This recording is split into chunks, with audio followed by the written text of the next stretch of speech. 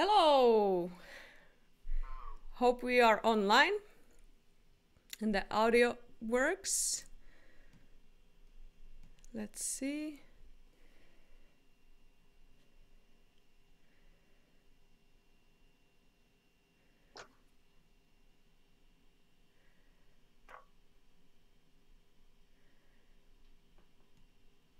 There is a huge delay, so that's the... Yeah. But it seems to work, right?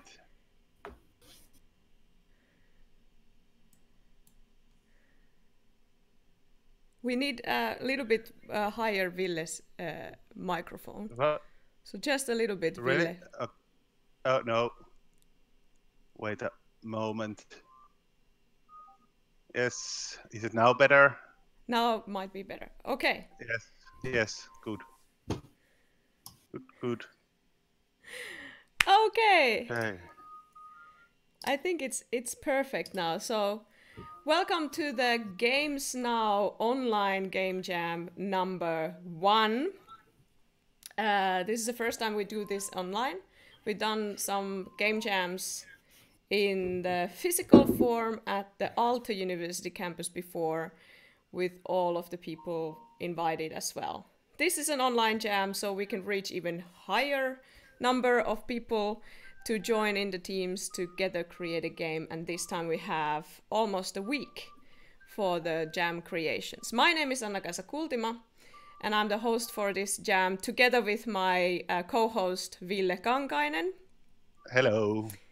And we have been planning this jam for a while now, and all the technical difficulties that we've had to reach this. So originally we wanted to do this on the premises of the Aalto University in Espoo in Espoo in Finland.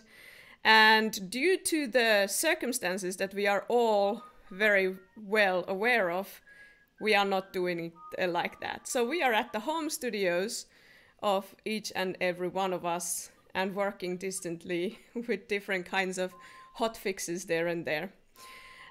So today we will have a talk show of the jam to kickstart the thing and also give you the design constraint.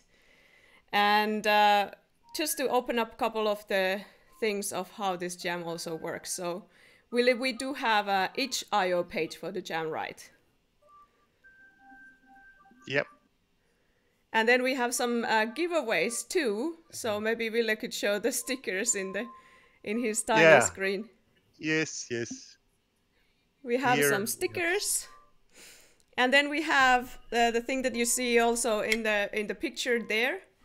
We have this physical gift.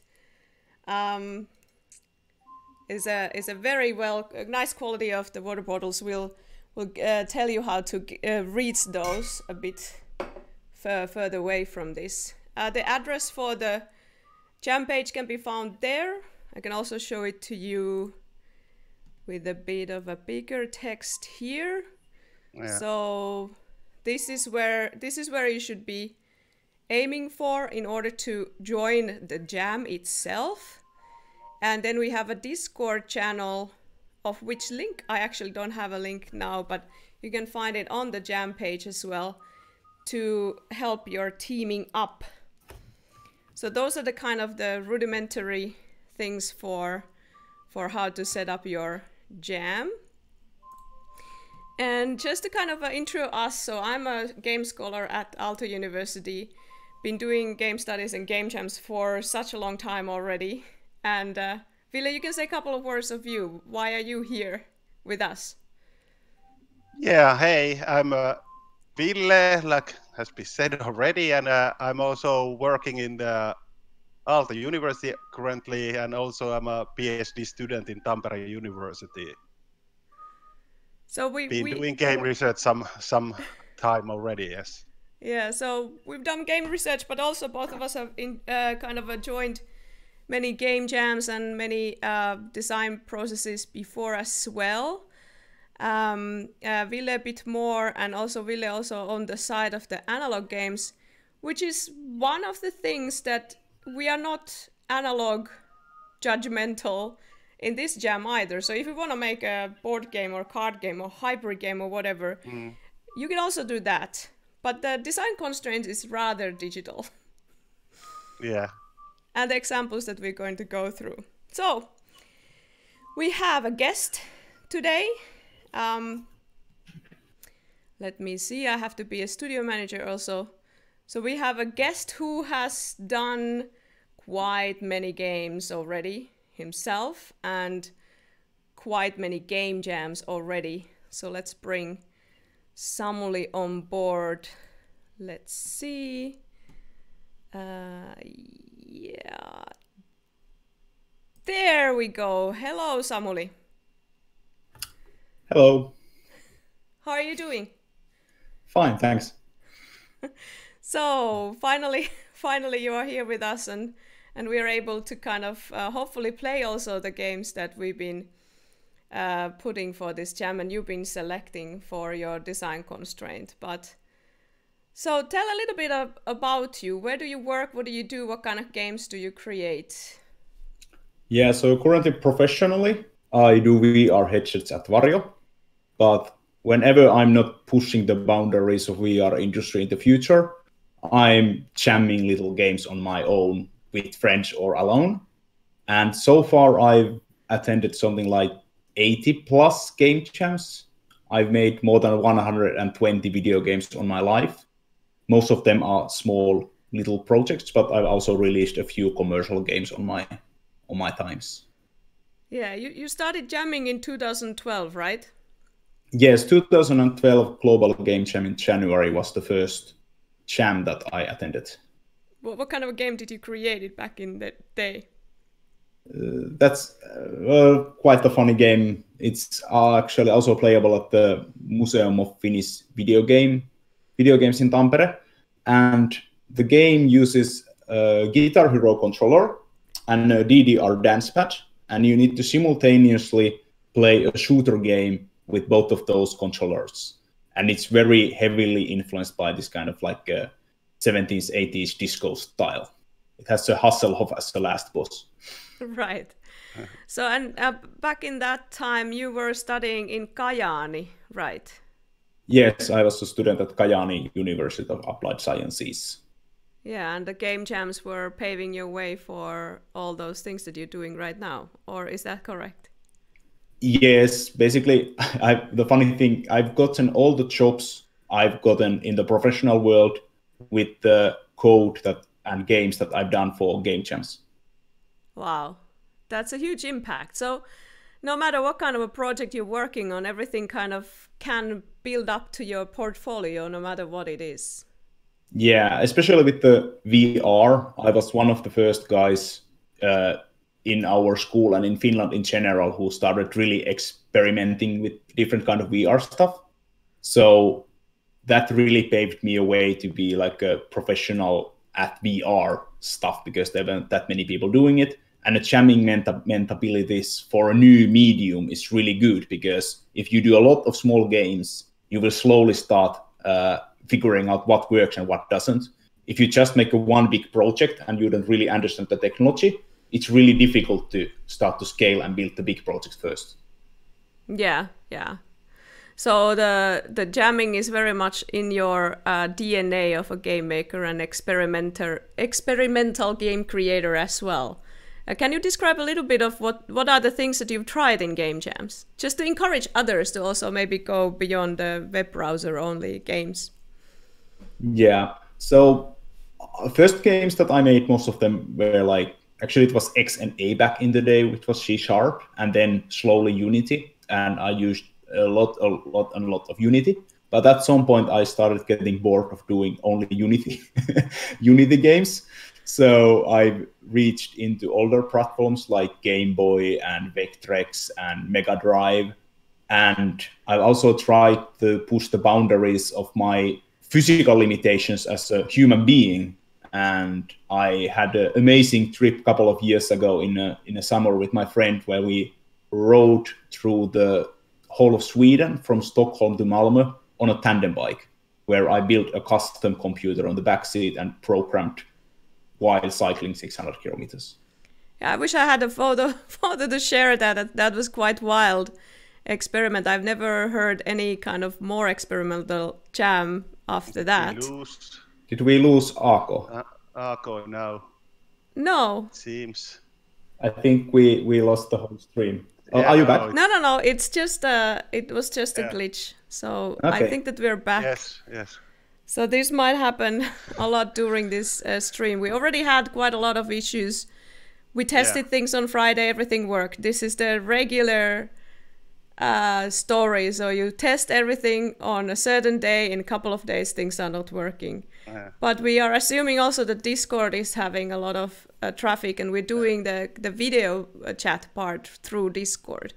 So we'll hope that Discord will handle this situation and not to kind of let us down. But yeah, anyway, the jam bike was a crazy experiment, and I wish that we could do more of those kind of things. There's a lot of plans of weird game jams, and it's not always the kind of maybe the need for making the most fancy game in itself in a game jam, but just to kind of push your limits in different kinds of ways, creatively speaking. So yeah, and in different ways that you are comfortable with. Like for me, it's usually like trying different technologies. So it's not only VR, for example. There was a few years ago a Neuro Jam where we actually made games controlled with your own brain, with the sensors in your head. So that was quite the crazy way of doing games as well. So it's all about just like looking around you, what kind of technologies you find, and adapting those to video games, even if they are not traditionally used for video games. Yeah. Well, how about Varjo's headsets? Are you doing any games for Varjo's things? Can you talk about it? I can talk. I have one here on my table. Yeah. Because I'm doing remote work, so obviously I need a headset. Yeah. So for Varjo, the thing is that the Varjo headset actually supports SteamVR. So we have made a SteamVR driver. So all the games that you can run in Steam in VR, you can actually play on our headset. So I'm actually pretty excited of maybe playing a little bit of Half-Life Alyx today when it launches. Nice. Yeah. How much is the difference, like when you port it for all the VR, and then can it actually use all the fancy stuff from Varjo? It actually cannot. So the way we use the driver, in theory it can use all the power, but in practice, because of the driver limitations, you are losing so much performance that there is no computer in this world that could run it maximized. Unlike if you are creating a game or software that is using our native plugin, then you can get the full performance out of it. And I've done a couple of like small game-like projects that are using our native plugin as well. Yeah. So, for example, in the last what is the biggest hackathon? Ludumdare. No, the biggest hackathon. The one in Finland. Junction, yes, Junction. Sorry, we're having a blank here. But in Junction, we actually made a game for the Varjo headset with a couple of guys from Varjo as well. Yeah, that's very nice. Well, we don't have an access to Varjo, most of us, of course, but maybe we will have a game jam at the Aalto's premises next spring with couple of headsets. We were kind of already planning for that sort of a possibility, but then, well, it's not really a great match in general to have this season with flu and to have the headsets. But we will get there. The world will be different in next spring. But anyway, so thanks for joining, Samuli, and we're looking forward to the design constraint that you have picked. And this is a little bit maybe different jam that I have been used to, and maybe all of us have been used to. So we don't have a thematic constraint, but we will have a design constraint.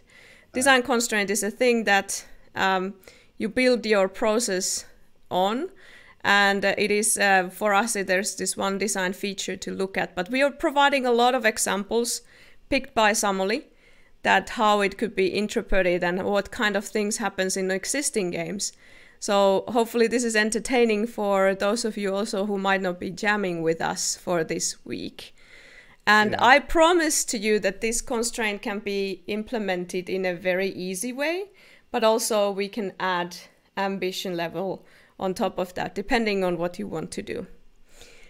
Should we go to the constraint, or should we just lay out a couple of other things before? Ville, do you remember if I forgot something to say?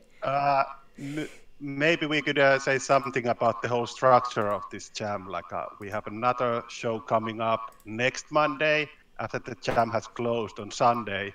So next Monday we will play all the games you have created during this week and discuss about them with Samuli.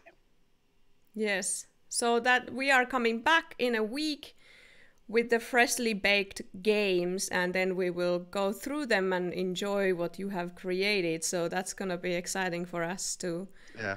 And to add that, obviously, like if some people are doing board games or using some weird things, just record a video for us so we can comment on that. Yeah, due to all the possible technical difficulties that there might be, all the submission have a required field of a gameplay video. This is also some of the kind of standard things that we try to push. Me and Ville, we also represent the Finnish Game Jam organization, and all the jams that we run, we've actually required a Game Jam video. Game Jam games are typically so that it's hard for people to grasp what you made because they are not fully polished with the game flow from the first steps and whatnots and the descriptions and so on and so forth. So it's always important to create a short video to archive the gameplay, whether it is like just a browser game, but well, they can be easily then lost at some point. So it's good to have a also non-interactable version of your game stored somewhere. And when you want to show your project to someone else, a video is really handy for that. So take it as a kind of a part of your jamming practice in general to create a video. It doesn't have to be fancy. Actually, it's better if it's just a pure gameplay so that you can kind of show what the game is about and not to have like a trailer mode of your game because it can be confusing. And specifically important, as Samuli said, for games that uses something that we cannot recreate or someone else can't recreate. So that said, also the duration of the jam is up until, was it Sunday? At what time do you, Ville, remember? I think it was 5 at Sunday. 5 at some Sunday Finnish time. So evening, there is time for you to upload your games, but you can decide what kind of a jam you do during this week. So if you have minimum time for this week, consider also trying a 1-hour jam. So you can definitely, we've tested so many times, you can create a jam game in an hour, but we'll see how it works with the design constraint in itself. So it can be quite challenging for this. There are simple tools for that, like Beatsy or something like that. So very easy to do. Yeah, I wonder if people in the chat, if you want to guess what the design constraint is, we could do a little bit of a game of that. If somebody is brave enough to shout in the chat that what it must be, what it could be. Yeah. And, I don't know. I think it's also important to mention that as we are researchers, we are doing a study as well. Yeah. Nobody is now recorded, but we'll send a survey that you can participate to. Yeah. So we ask for you to participate in this short survey study at the end of the jam. Yeah, Kala91 is guessing that is something spreads. That would be quite nice, though. Quite timely, but you could interpret it also in a way that it's not so timely. Isolation, we've seen a lot of jams coming up with these topics as well. Which is actually pretty fun because I've been in the isolation game jam in Iceland last summer. Yeah, I noticed that there was someone using the isolation in a little bit different way, so it's not the Icelandic version of it, but there is at least one isolation jam in each IO that I spot. Yeah. That it means something else. But the thing is that we can tease a bit more. It's not going to be about COVID. But let's see, maybe some of your games will be about the topical thing happening right now, because it's not incompatible with the topic of virus. Okay, there is a question. Let's see, I got thrown off when you guys mentioned board games. I had no idea you could make a board game in a game jam. Yeah, we typically are platform agnostic, so whatever we encourage people to do in the Finnish game jam communities, always analog is invited. It can be a bit difficult if it's technically oriented. For instance, the Neuro Jam, I don't know how well you could have done a hybrid board game. Maybe you can create mind-controlled board game. It's not that impossible, but without any technology, quite difficult. More no walls, fast-paced.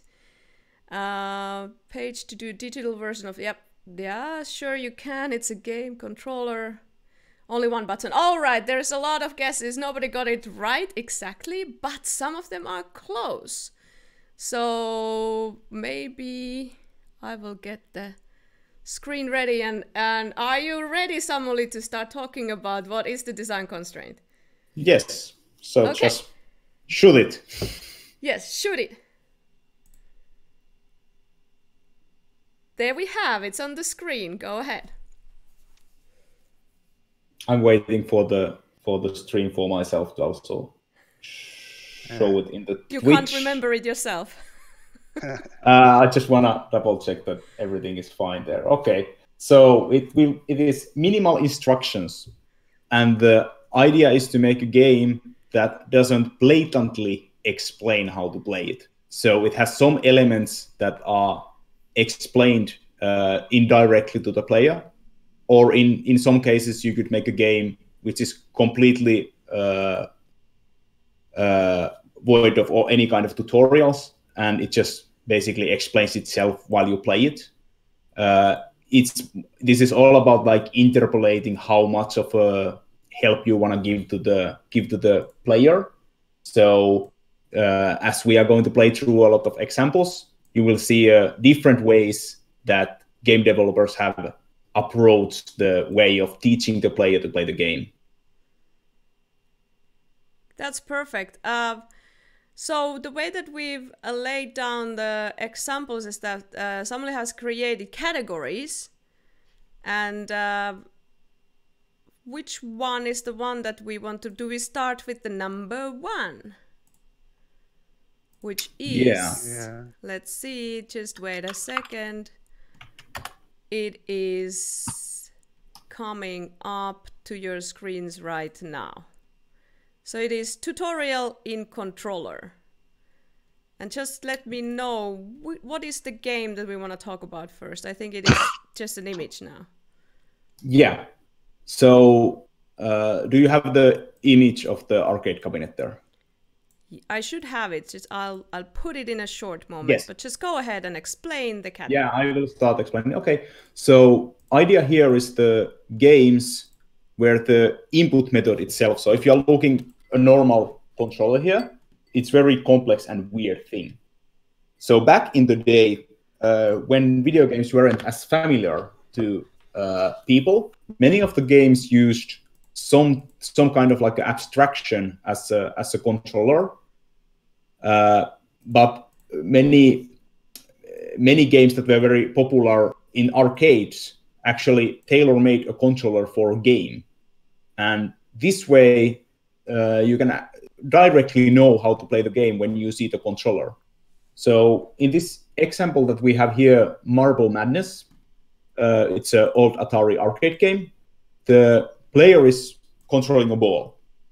And whenever you are rolling this ball controller, the ball is rolling in the game. I will change my image to the game soon, so we can play it a little bit.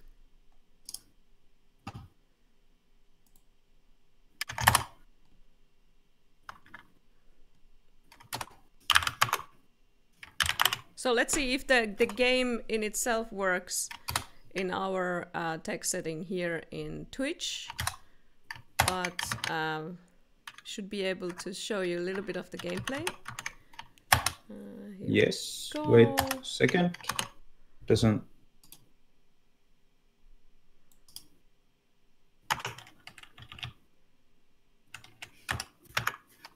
Okay. Keyboard noises coming up. Yes, it's right here. Too bad we didn't have the actual cabinet, so we could have played that. Yeah, actually, the Scrolly dungeon in Tampere has the cabinet. I played it there. Oh, nice. Should have went there and take a picture. We still have your face, but the screen is coming up soon. Yes, so now we should have the game here. There we go. Let's see. So I will put some coins in. Yeah. And this is a game that I used to play as a very young kid. So my first game console ever was Master System from Sega. And that one actually had a few games from my cousins. I got it as a present from my cousins when they got the newer game console. And I played this a lot without the ball controller itself. So when I was able to play it with the actual ball controller, it was actually a lot easier. So here with the emulator, I'm playing with the keyboard and mouse. So with the arrow keys, it's a little bit more difficult to actually control this game as well.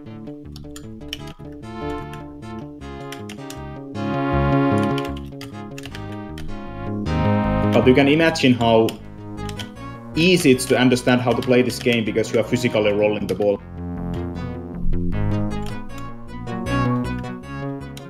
Except not with a keyboard. Not with a keyboard, indeed. Yeah, no, with the keyboard, it's a little bit... I think that I might have played something in my childhood as well, but not exactly this. I don't know. So which platform was this for? So this was ported back in the day to like all the PCs and consoles. Yeah. Okay. But this is originally an arcade game, so what I'm running here is arcade emulation. Yeah. Right. I wonder if it's actually based on this physical analog version where you turn this level from these knobs. Yeah, I haven't opened the arcade machine, so I don't really know how it physically works. Yeah, but I mean, like if it has been inspired by this, like analog. I don't know what it's actually called. The game with where you have freedom ball and everything. All I know about the development of this game is that there is actually a GDC talk about the history of making this back in the day, where they go a little bit more in depth, but they don't really go into the controller there. They are mostly talking about ray tracing, because this is first baked ray traced game ever. Samuli, can you lower a little bit of your game audio so that we can hear better in the stream? Unfortunately, I can't control the audio in this emulator, so. All right, so we'll be. I will go back to the image. Okay, let's go there. So cool. So the thing that came to my mind is this physical toy by Varjo and others, where you have the box, like wooden box, and you turn the things. Must be kind of inspired by Marble Madness. Must be inspired by that kind of kids toy as well. Yeah, it could be, and that's also very like when you. That's actually basically a physical version of this. Like you have those two knobs. You notice those knobs, you turn them. Okay, now you understand how it works. Yeah. Yeah. Do we have other games that are example for this? I'm not opening any games, but other games that are inspired could be like treated in this category of, for example, dancing games. So they have the pad with 4 buttons, which is basically just a long, quick time event that you play, or old school light gun games. So you just have a gun and a trigger and you point it. How about all the Wii games? So the games where you are using your own body as a controller, I would treat them a little bit separate, because if I give someone a Wiimote, they don't really know what to do with the Wiimote. Whereas with the Marble Madness controller, they know that, okay, it's a ball, I can rotate it. so they can start to understand how the game plays even before they see the game. Yeah. With the motion controller games, you usually have to boot up the game before you start understanding what do you need to do. Yeah, but during the kind of the heydays of Wii, there was a lot of peripherals and a lot of like talk of so-called mimetic interfaces where you mimic the. So yeah, like well, also at the same time like Guitar Heroes and all the band stuff that was happening. Yeah. So a lot of peripherals. Yeah, there's a lot of that with Guitar Hero and also racing games.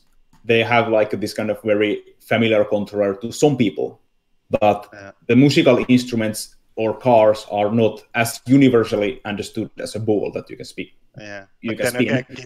Then again, Guitar Hero, you don't play it like real guitar, but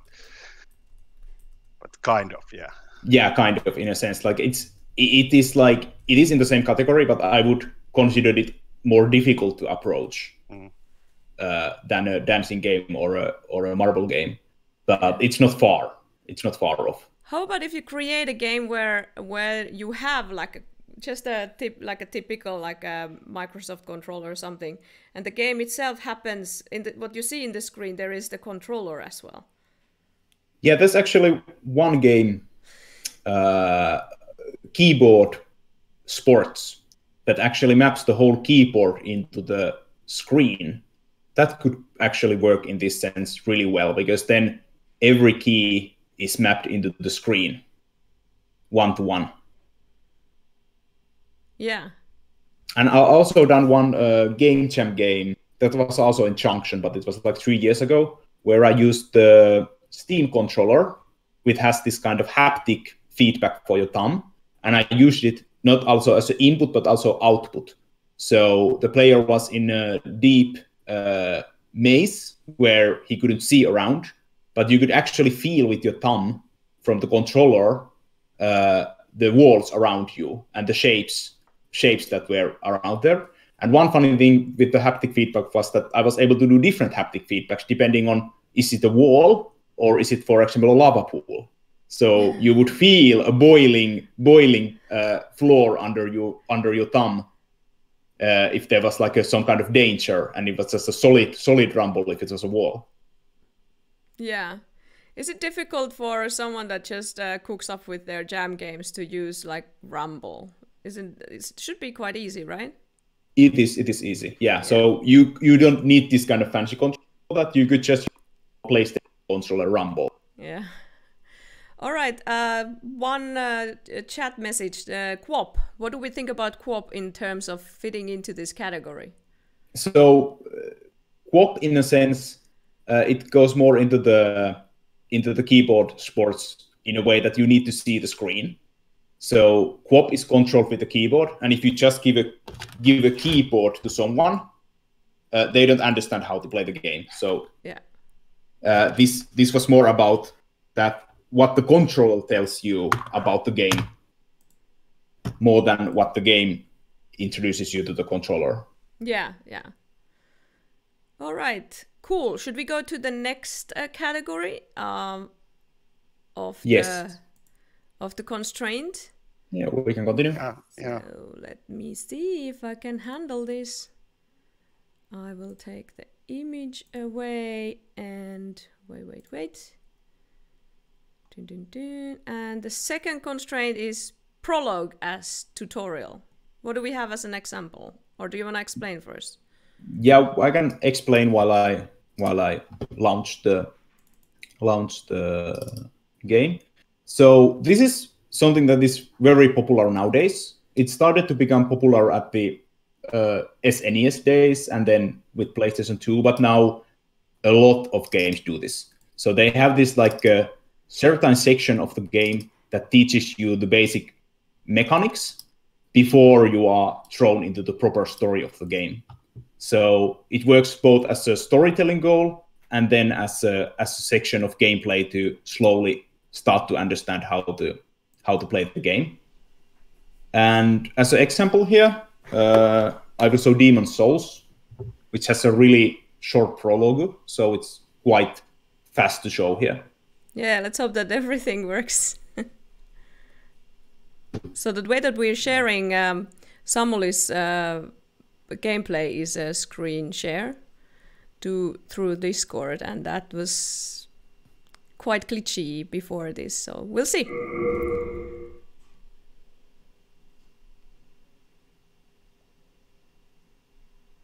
And the game doesn't have to be 2D, 3D, anything. That freedom is there, and you don't have to have access to hardware or controllers. The things can be played on keyboard. You'll see there will be more categories for you to tap into.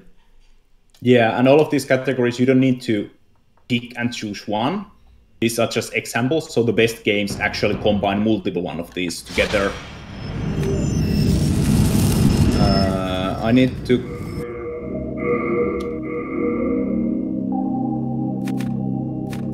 So what we're talking about with Samuli is that, well, in some of the typical games there is a tutorial part separately, but this is... King Aland the 12th. Yeah, I will skip the... Let's skip that. But we will... Skip all the cutscenes, because I can't change the volume of the game until I'm here. So minimal instructions in many different ways, and a lot of the game jam games, they don't have a lot of instructions, maybe not at all in itself. But this time try to think about it specifically, how your game actually nails the minimal instruction in a good design way. Yeah. So I need to...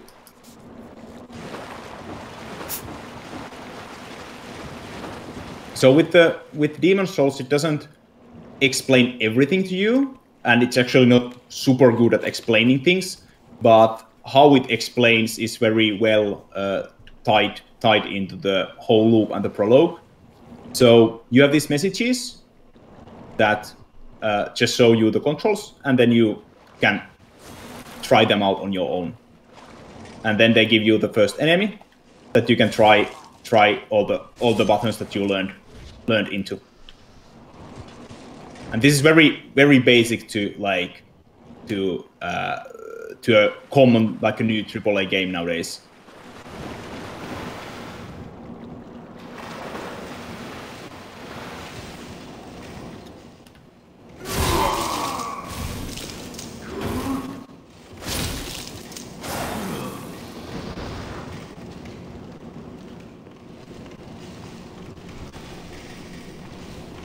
And here you can see ghosts of other players. There's another category where I will talk a little bit more about those as well.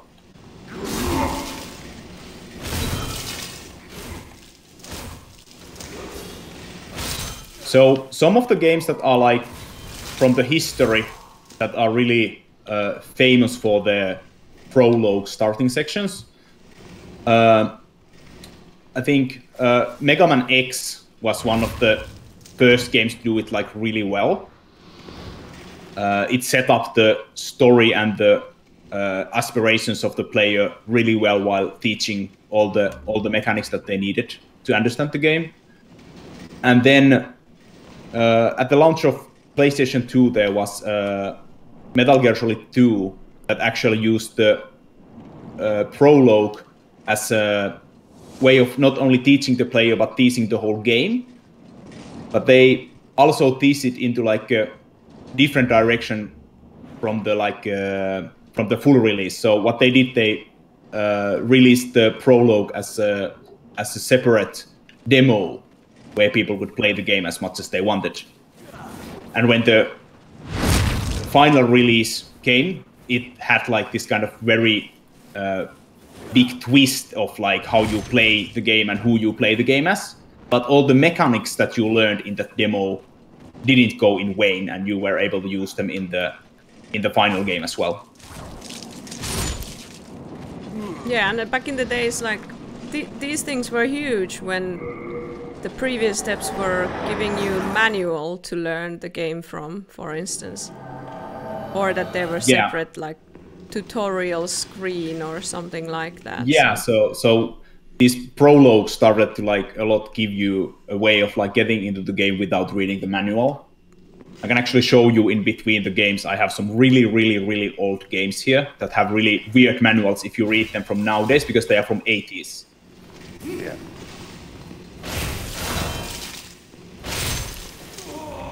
So I think that this has been like one of the kind of design values of the industry for a long time, to improve the tutorial, make it more transparent and part of the games. Part of the game, and not only the game directly, but it's a good way of like separating it from the other content is doing the prologue. Because many games, when you are doing a second or third playthrough of the game, you can often disable the skip the whole prologue. Yeah. So it's not a separate section in the options. You have to play it in the first time, but after that you can play it better. In a way that it can be also annoying if you're very used to a certain genre or something. Yeah, it is also interesting, like considering the structure, like maybe getting inspiration from movies and everything, where you can also in this intro part represent present the characters and everything at the same time as you teach how to play. Yeah. And there's also some games like, I think it's Yavagomori, I think was it? That is like a horror game. And when you play the tutorial first time, it teaches you just how to push blocks. And next will be like a very major spoiler for the game. So spoiler alert for Yavagomori if someone wants to play it. Don't listen to me. The game also ends to the same room as the tutorial. Wow. And in that game, the prologue was actually, when you play it again, you understand that what you were doing in the tutorial was a setup for a suicide of the main character that you were playing as. So it's very eerie that at the end of the game, you do the exactly same things that you did at the beginning, but now they are recontextualized to a different thing. So the prologue is also an epilogue. Right. Interesting. So you can also use it as a repeating element. By the way, you are stabbing everyone in the back. Is that like intentional or? Yeah, it's intentional. It's just like a mean like that. It's faster to kill them and just go into rush to the end of the. Yeah, they're very good fighters when they are just throwing their back to you. Yeah. Yeah, I think that we. And this is one of the interesting parts of the Demon's Souls tutorial, is that it has a really big reputation of a really difficult game. So it shows you that the first boss that you face in the game really kicks your ass. You can in theory beat it, but this way it also undermines your okay, you are now ready to play the game, but you are not ready enough. So you need to still learn a little bit of playing yourself and be careful. Also interesting when I was playing the new Star Wars games, and you also encounter this big monster there, and first trying to fight it, but it's very hard. So it kind of introduces to you that you can travel around and gather more experience and come back later. Yeah, Mega Man X actually does exactly the same thing, but instead of letting you die, it actually shows you another character who comes at fully powered up and beats the boss. So it shows you that later you will also be able to be this powerful, but now you are still this little noob that needs to learn more. Yeah. From the chat, there are a couple of lifts of games. So there's Portal and then Titanfall 2. So yes. So Portal we will actually play later. Yeah. And Titanfall 2, I really agree with the tutorial. It is actually really good tutorial. And what I like about the Portal, the Titanfall 2's tutorial is that once you've beaten the tutorial, it actually challenges you to beat it faster. So you can, in that place, start gaining a little bit more skill if you weren't as confident. Or if you are playing with the harder difficulty, you can really nail down the mechanics of the game. So when I was playing Titanfall myself, I actually spent a lot of time into tutorial after beating it, to replaying the challenge part of it, to get better with the core mechanics before going into the game proper. Yeah. My favorite example, which is not really part of this category, but is still, I could still argue a little bit that the Tomb Raider, I don't remember which one of them, but where the Lara Croft's mansion has one room for training. Maybe it's actually in a couple of them. It's in multiple of the games, yes. Yeah, so it still ties into the story when you go and you practice in the kind of a training room or training area, and you can go back and forth. Like you can imagine that the story goes like that. You go back to the mansion and you train a bit more. So it's kind of interesting. The main point with the Tomb Raider that like is different from all of these examples is that it's a different menu option. So if you're playing the game first time, you even may miss it because you deliberately need to select a tutorial to start it. Okay. And nowadays games really don't do that. You could almost there's a mistake of not offering the tutorial to the player. Yeah. So nowadays it's usually like you have the prologue as a tutorial and it's mandatory to play through to learn of the mechanics. It would be really beneficial for anyone who plays Tomb Raider to play the tutorial, even though it doesn't prompt it. Yeah. But should we go for the next forward? one? Yeah. Yes. So we could actually go to the by other players thing, because I can tie it back to this a little bit better. So that would be, is that number 3 or is that? Yeah. No. That's number 4. So that's tutorial by other players. Yeah, so that one. Here we go. Yes. Yeah. So the tutorial by other players is a category. Oh, I need to put my camera on. Yeah. It's a category where the other players are helping you to understand the game. And there's a lot of games like MMOs and other games where you need to read wikis and ask from other players online how to understand the game. But some games are trying to prompt other players to help you to play the game without being so verbose and vocal and difficult to understand. And what kind of a game do we have as an example? So as an example, we have Journey here. So I will put it up and I will briefly talk a little bit about Demon's Souls while that game is booting up, because Demon's Souls also has this tutorial by other players. So you were able to see those little tutorial messages that I was reading.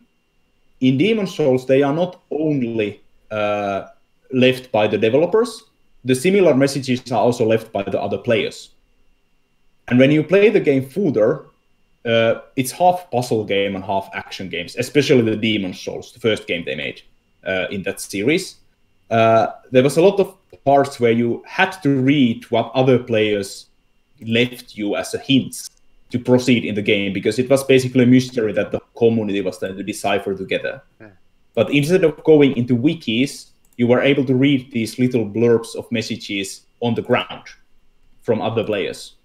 Obviously, some players were helpful, some players were also leaving malicing tips, so it wasn't always a good tip to follow. So you need to be a little bit of like use a common sense of not to jump into every pitfall in the game.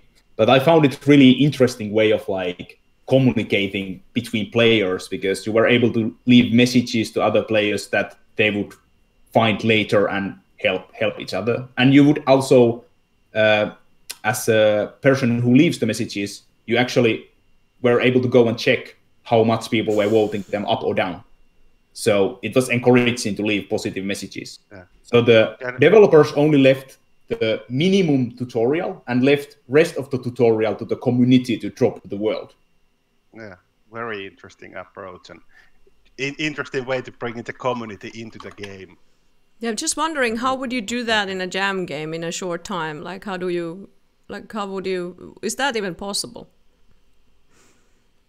It is definitely possible. It's difficult. Specifically when the jam games don't necessarily have like a huge audience that would gather these comments too. Yeah, but in Journey we will see this kind of similar thing with just 2 players. So that is a little bit more jam-friendly.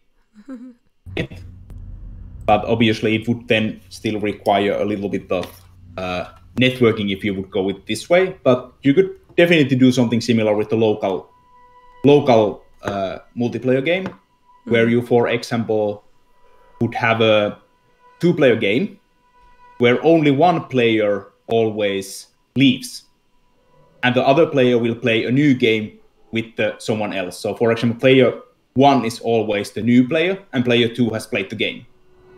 And then when player 2 leaves, player 1 becomes player 2, and then you would get a new player 1.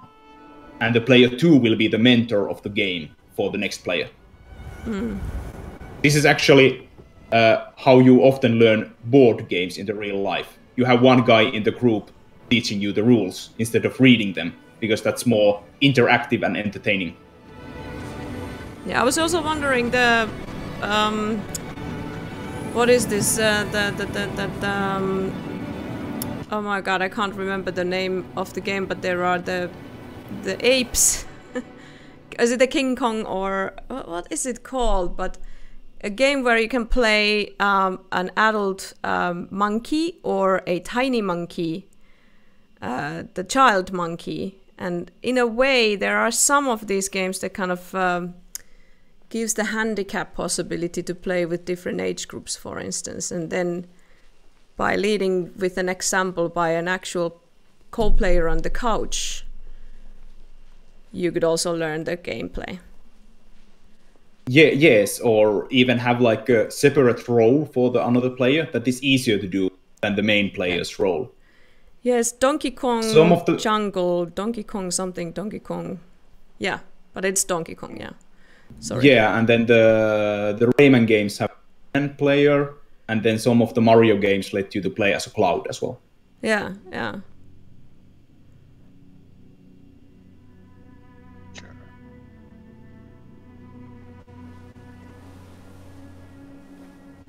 So how the journey works is that you start alone, and while you play the game, other people will join your session and go away from your session. So there is no NPCs. So if we see another player, it's another player.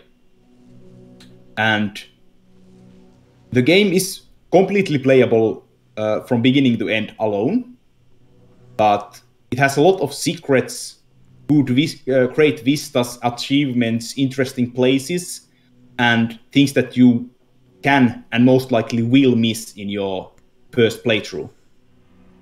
And when you are playing with other players online, they usually guide you to different places, and they guide you to different ways.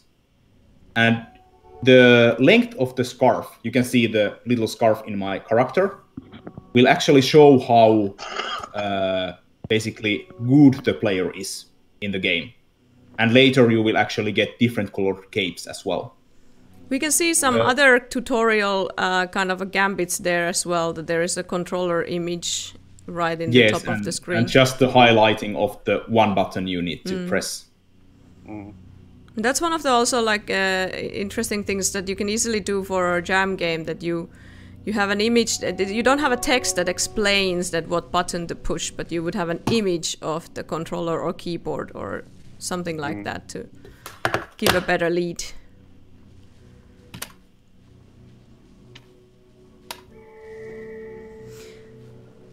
So unlike your usual multiplayer game, with the journey you can't actually directly communicate with the other player. So you can only jump and do these little chirps, and you can do like quick chirps or long chirps or a mixture of them. And often when you play with different people, they chirp differently, and you will like create a new language between two players with these chirps. And it was actually very interesting for me when I played Journey for the first time. I actually got a player with me who had the maximum scarf basically in the game. So they are called white scarves. and they showed me 100% completion of the game on my first playthrough. Cool. Which was at the same time a little bit. It's actually now showing space to me as I changed to the keyboard and mouse to play. So that's why there was a bar. It was a space bar. So it was interesting to me because I had a friend with me who had played the game something like 20 or 30 times, and half of the places that White Scarf took me were something that she didn't know existed in the game.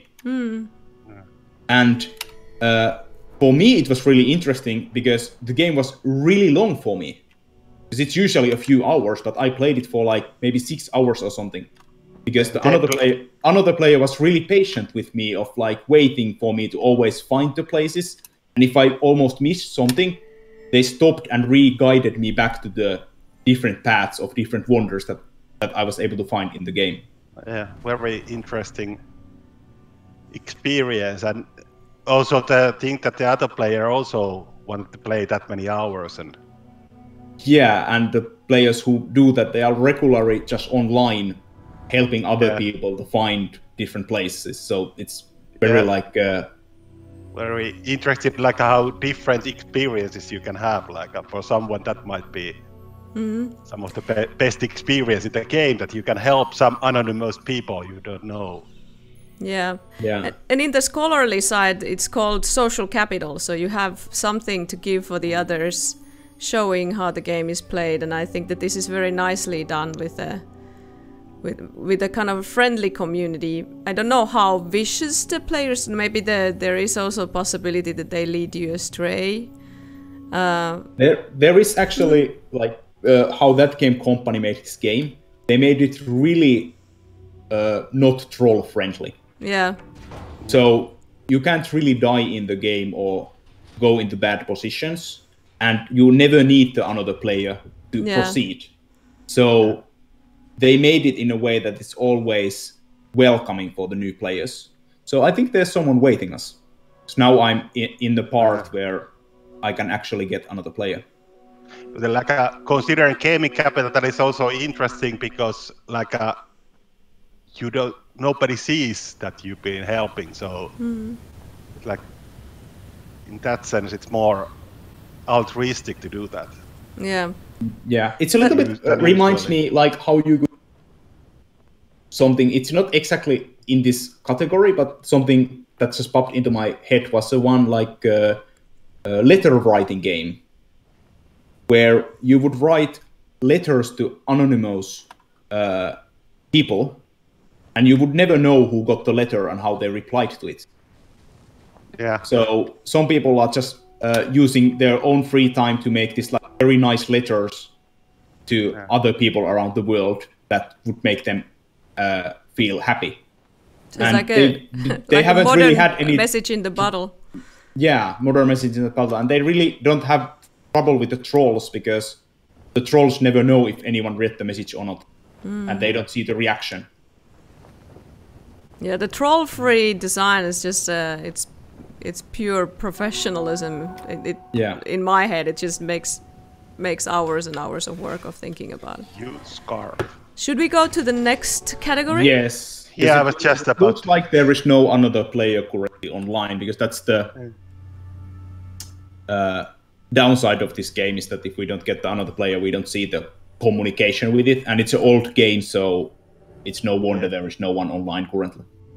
But it's very beautiful. Yes. Simple and beautiful graphics. And we already saw a couple of other things also for that, for making tutorials or minimal instructions.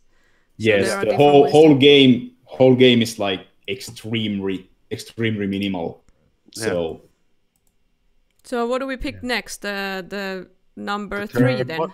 Yeah, the one we skipped. Let's go to that. So level design as tutorial. Yeah. And some classic game there. And this is one of the more classic topics. So for the classic topic, I picked a very classic game as well. Yeah.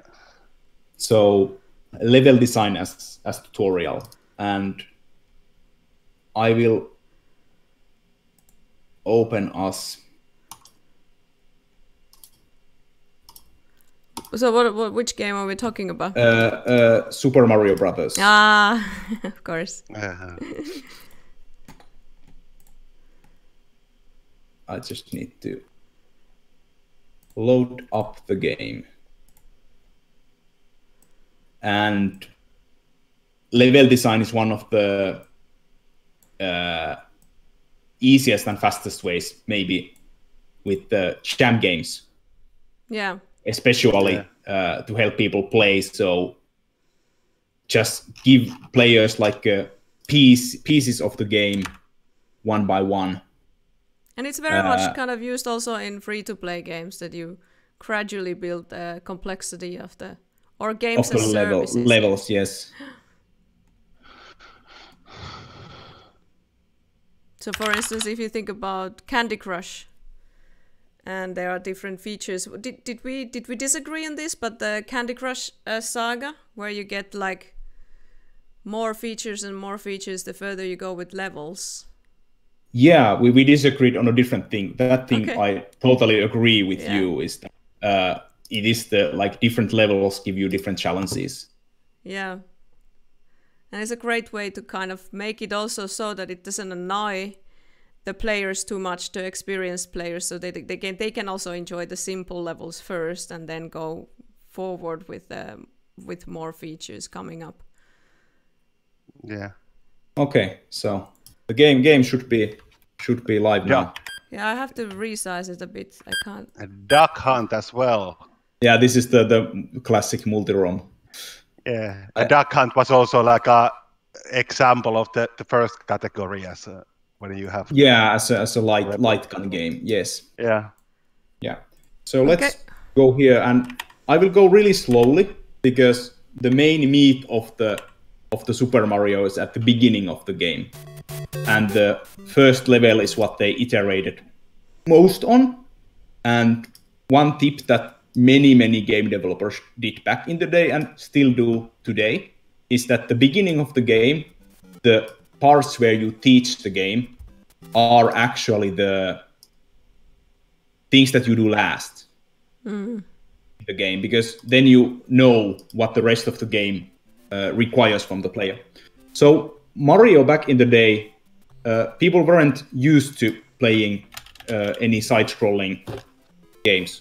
Oh, why is this not working? Maybe you have to activate the window somehow.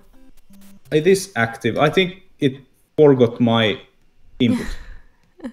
Sorry, I need to. Also, I like how in Mario games they made such a kind of a huge job in kind of polishing the game feel, so that the jumping would feel optimally nice. So the simple things that you see in the game were not a result of few hours, but a lot of hours of design. Yes, because the game they previously made, the Donkey Kong, it actually had like fixed jump. So when you pressed jump button, it made this fixed arc. So you couldn't control the jump.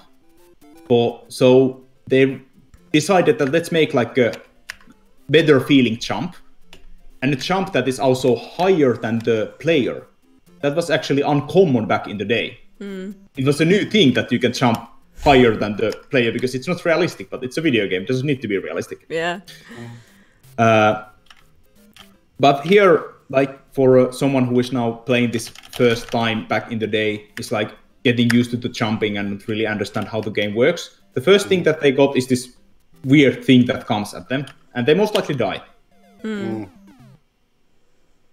So you next will time, instantly know that that's something that you die for. Yeah, that's something that you die for. You learn from the experience. And the thing that you can do is jump, basically. The two buttons in the controller do running and jumping. So you can jump above the first enemy, and you basically beat your first challenge in the game. So now that the designers are comfortable for you, like you know how to control this character, you can now proceed into the game.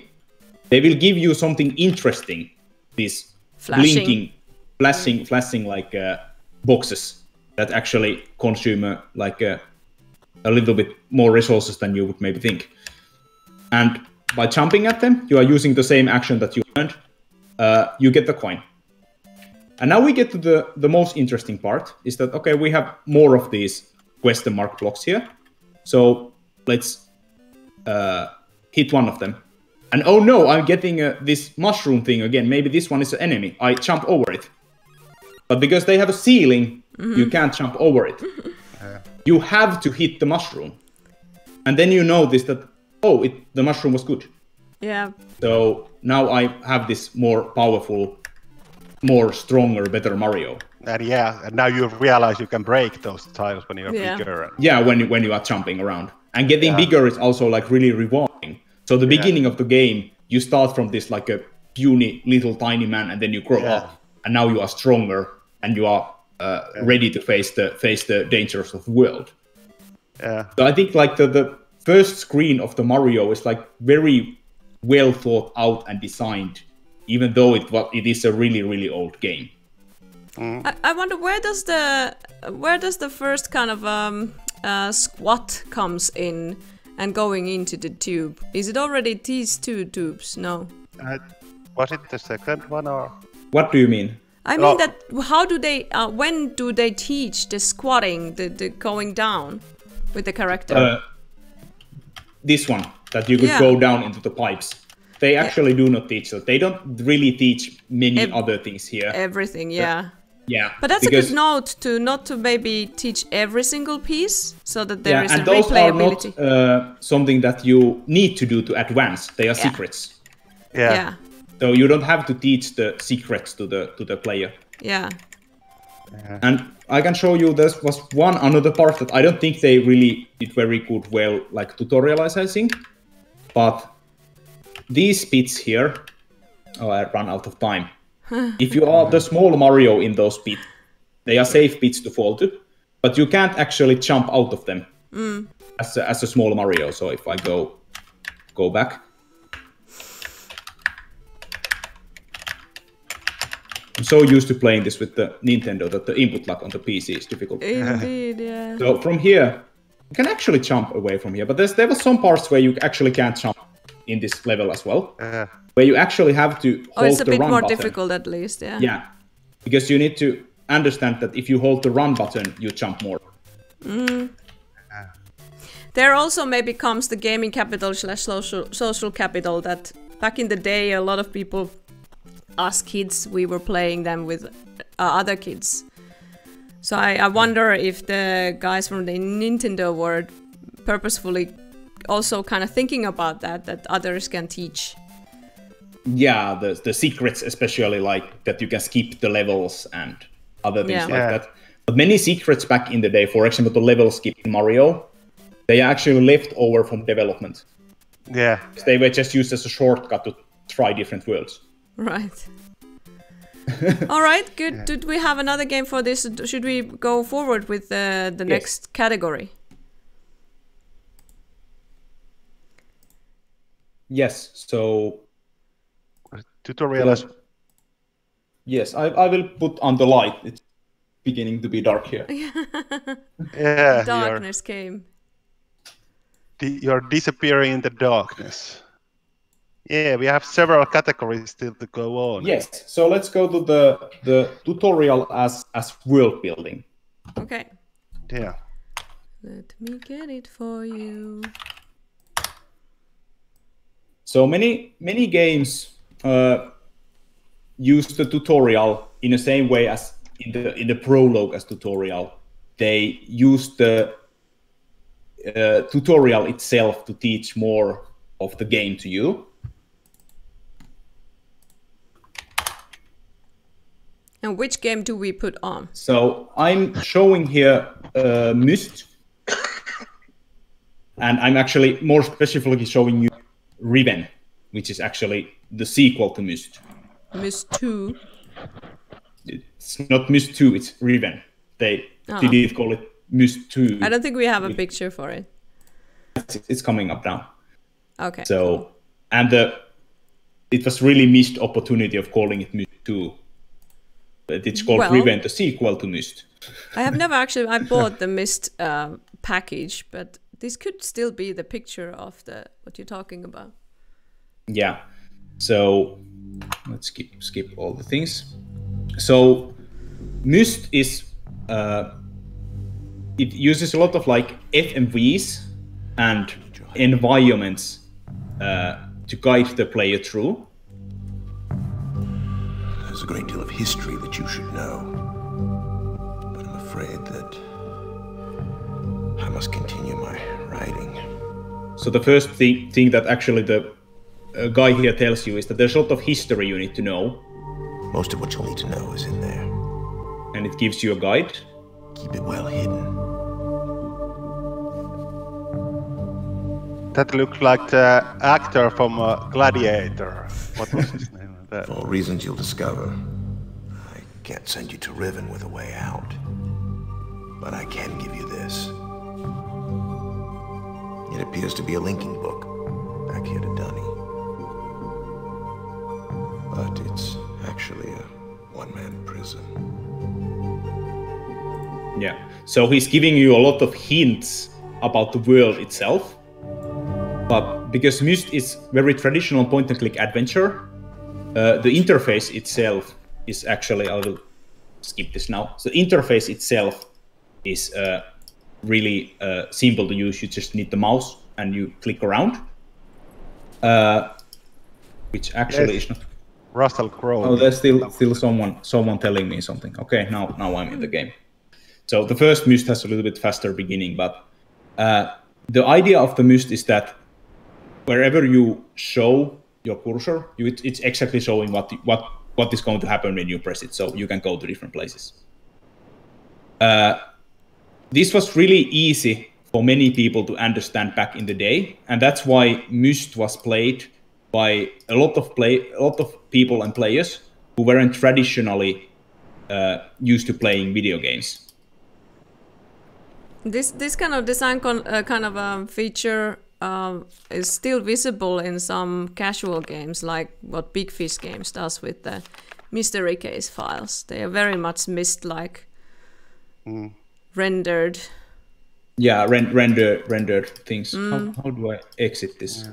And I would say that this is it would be nice to see also jam games done in the Myst way. Yeah.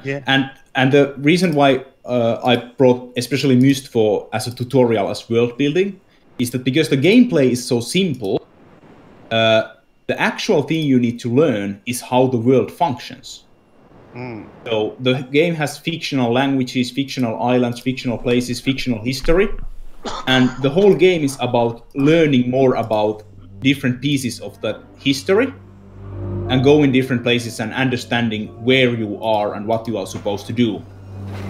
And all the Myst games are played in a way that if you understand how they work, so here I'm actually in this some chair and something's happening to me, but are played in a way that if you know how the world functions, you can skip 90% of the content, because you know how to read the language, you know where to go, you know the order of things. So they are using the world building to guide the player to different places. So now I would have to like read the book and would actually have to listen a little bit more carefully what the guy was telling me at the beginning. And these games are a little bit outdated in a way that like some of the things are like really obscure and they take a lot of time to figure out. So Myst games are actually best played with friends. So I played actually this Riven a little bit in my high school days with a friend of mine who also used to play it as a kid. And together, without any guides, we were playing it slowly and understanding different parts of the world and combining our knowledge to slowly get better and deeper into the game. I don't really remember that much from it, but it was really interesting way of teaching me like new things of this like fictional universe that helped me to go around. And also I think like this kind of game design is a good way to go past the technical limitations with the graphics.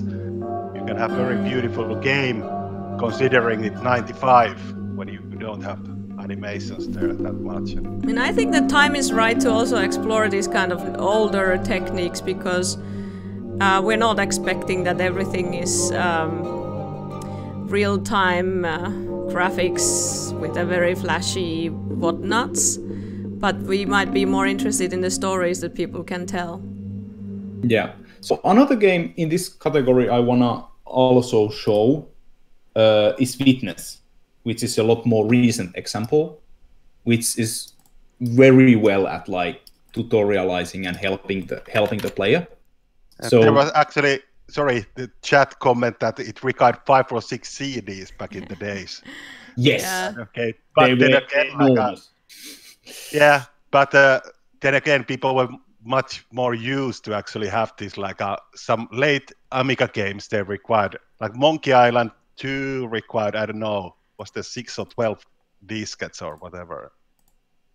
Yeah, they were. Huge amount of changing. Yeah, and how the Riven, for example, worked was that every disk is a different island in the world. Yeah. So you can be on that disk for a long time, and then only when you need to change island, you need to change the disk. Yeah, that was very annoying, like playing Ultima 6 or something, and you have different disks for characters and places and everything, so you had to change all the time when they are loading something, and that was a very annoying way of doing it. Yeah, so I'm now opening the Witness to us. So Witness is one of my... Where... I can't select the screen because the Discord is jumping around. Yeah, the Witness is not old game.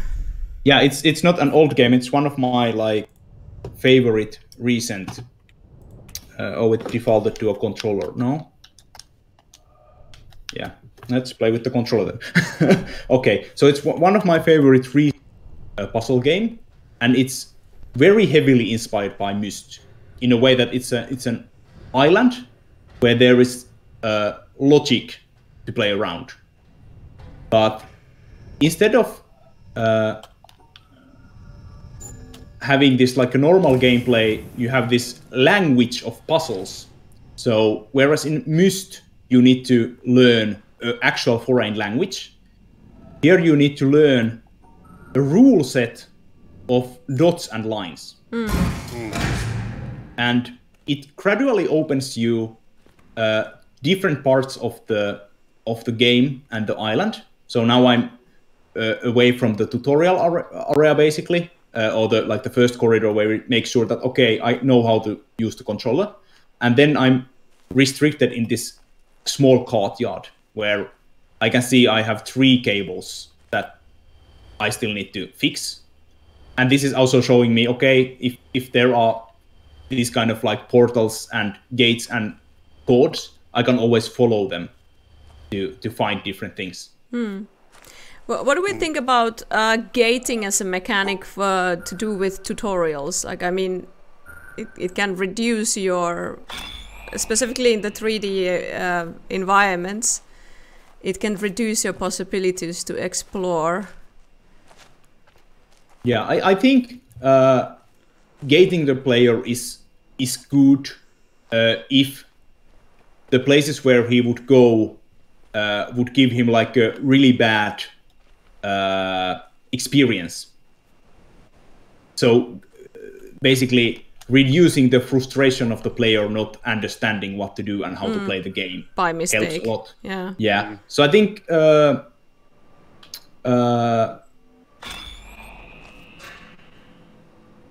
here you can actually see there's like 2 ways of solving this. You can start that corner or the another corner, but the another corner would go into a dead end, so you can't use it. So it's slowly telling us that yeah, we can actually have multiple entry points in this puzzle. Yeah, but going back to modern games like Zelda Breath of the Wild had a really good like way of tackling this. It like had this like a really big tutorial area where you were able to freely do a lot of things and experience the mechanics, but it restricted you of going to the difficult parts where you would just die before you understand like most of the mechanics. You don't need to understand all the mechanics, but most of the mechanics. And here, following the power lines, I actually notice that where is the way? There is the way. But tell me, there is like multiple ways of connecting these cables. So now I connected the upper cable, so and not the lower cable. So it activated the another panel in the another room, I guess, if I remember correctly. It's been a while when I played the beginning of the game. But tell me, Samuli, I have difficulties to understand Witness as a world building tutorial example. I do understand Myst, but are you referring to how the whole game is about the puzzles, or what is the world building part? Yeah, so the thing is that I don't want to maybe spoil too much, but this language of dots and lines is not only in these panels. Yeah.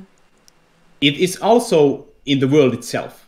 So in the later parts of the game, you will be tracing rivers and skies and stars and different parts of the world. And you actually, if you just play the game normally, you wouldn't do that.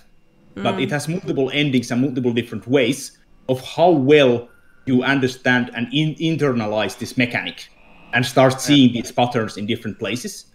And different areas of this island, I think the door is not open yet. Because I don't play this further, but if after this door, I could go anywhere in this island. And all the places basically have different difficulty because they have different puzzles. So there are audio puzzles, there are environmental puzzles, there are shadow puzzles, there are sunlight puzzles, there are mirror puzzles. All of them are using this basic mechanics, but no matter where you go, because the puzzle types are different, you can actually very well start to solve them, even if you haven't solved all the previous. So I really appreciate how it teaches you new parts of the game, because you can completely non-linearly solve the game, and you can start noticing these patterns earlier or later of the game when you start understanding how the whole environment is laid up and the whole world is laid up. Yeah, let's go to the next one. We need to pick up a pace. So Witness is maybe a little bit difficult to explain and understand as a tutorial, as world building from this little peek, but it's one of my favorite example of this category when you actually get further into game. So basically, the language of the game world itself is gradually opened up for the player. Yes, and that's completely driven by the player's curiosity. So I also like a Witness in a sense that you can actually stop the game in multiple different parts, and then you can come back and try to search for more things. They deliberately only put 2 Steam achievements into the game. For people to notice that, okay, if you played the game normally through, you might have noticed that you didn't get any achievements. Yeah, so and you have to play it again. Then you maybe think, okay, maybe there is something more in this game. Yeah. Interesting. So the next one would be tutorial in tech showcase. We lost Samuli. No? Yeah, I put some more lights on because it seems to still be dark. So the tutorial in tech showcase. So let us hear, what is that all about? Yeah, so this is a oddball category that when I was thinking different games and different tutorials, this is there used to be a time and place for these kind of things where the game engine features were a big thing. You wanted to show different things to do in game, and because you were showing different ways of how the game engine and the technology worked, you were also showing the player different ways of interacting with the world. So the game that we are showing here is Quake, which was basically the first full 3D FPS that had a lot of new tech that people weren't used to. And if Ville starts playing the game, I can slowly pinpoint a few things. One of fun history of Quake is actually it didn't default to WASD and mouse because it was considered too advanced for people to know how to use. The yeah, like Finns would say. You can first select the difficulty and then go to the first level at left. Yeah, that was the. Yeah, no, just go there. Just go there, and then go left. That's the first. That's the first chapter here. Yeah. So here, one of the first things that they wanted to show is that you can actually jump around. So there's actually a little gap behind you, or you can also jump there. Yes. What it said, and it gives some text. Yeah, shoot this. Yeah. You found a secret. Yeah. So this is basically the first room is just showing that you can have like internal walls and different walls, and here explaining people how to jump. So if you played games like Doom, they actually didn't have jump. So that was also taught here. And you really safely are killing the first enemy and pressing the first button. And then we get to the more technical part. We have a bridge with water in it, which was like miraculous back in the day because you could go under. So just go into the water and you can go for a swim. Oh yeah. Yeah.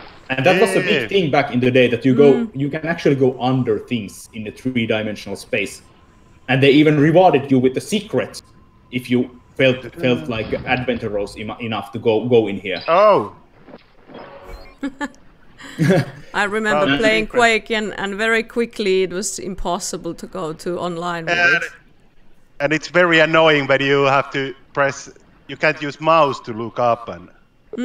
Yeah, if you haven't configured it, you can put a mouse controls on. It fully supported mouse and keyboard controls. They just didn't use them as a default controls. So let's give a couple of sentences why we put this as a example category for jam games. What it would mean in a jam game. Yeah, for a jam game, this would mean a bit more like that. First, show the things that you are the most proud of in the game, because many times people are holding back the coolest things in their game. And you would have to play it for a little while to understand how the game behaves and works nicely. But back in the day when you had this cool tech, you really, really wanted to show it as quickly as possible. So with Quake, the second and third level are way more boring than the first one. They put all the banks into the first level because they wanted to show you all the awesome things that they were able to do with the tech.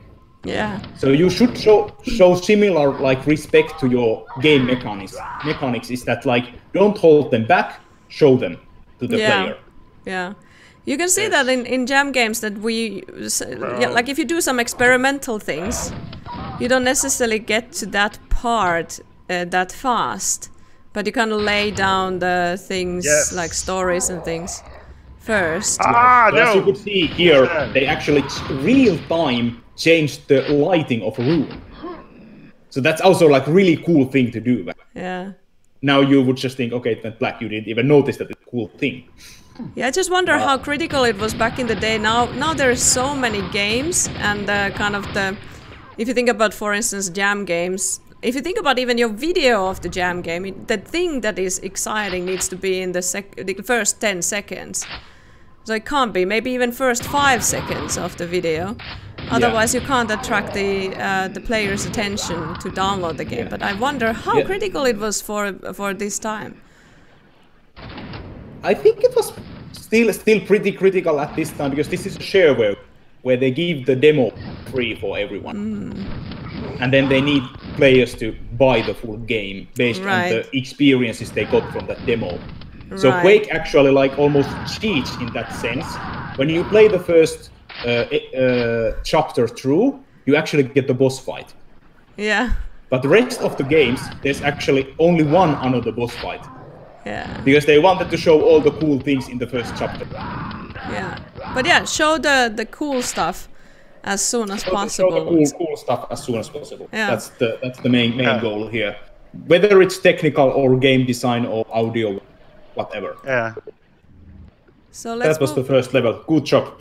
Do we have another game for that, or do we go for the next constraint? I think we could go to the next constraint, because any game that we would talk about this thing would be repeating ourselves. Yeah. Okay. So slow introduction to hard topics is the next one that I have online. Yes. So Ville, if you can put up Portal. Yes. Oh. And was it that, Ville, you hadn't beaten Portal? No, I haven't. I have tried it at some point, but not really. See, did I have? Yeah. Oh, I love Portal. Is so magical. Also great story, of course, and music. Yeah. So Portal 1, it's actually interesting because many people sometimes ask favorite video game, and for second or third or whatever place I couldn't put any games, but I'm always saying that the top one is first Portal. Like, I just haven't found a game that has done so little bad things. So you would think in that sense, like, it's a game that I can't think like any negative things about. It's like perfect from beginning to an end. No, let's see if I can.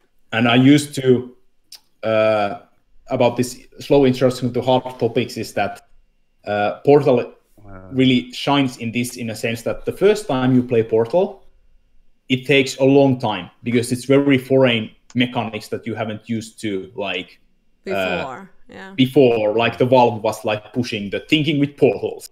The whole marketing line of the game was that it's just teaching you how to think with portals.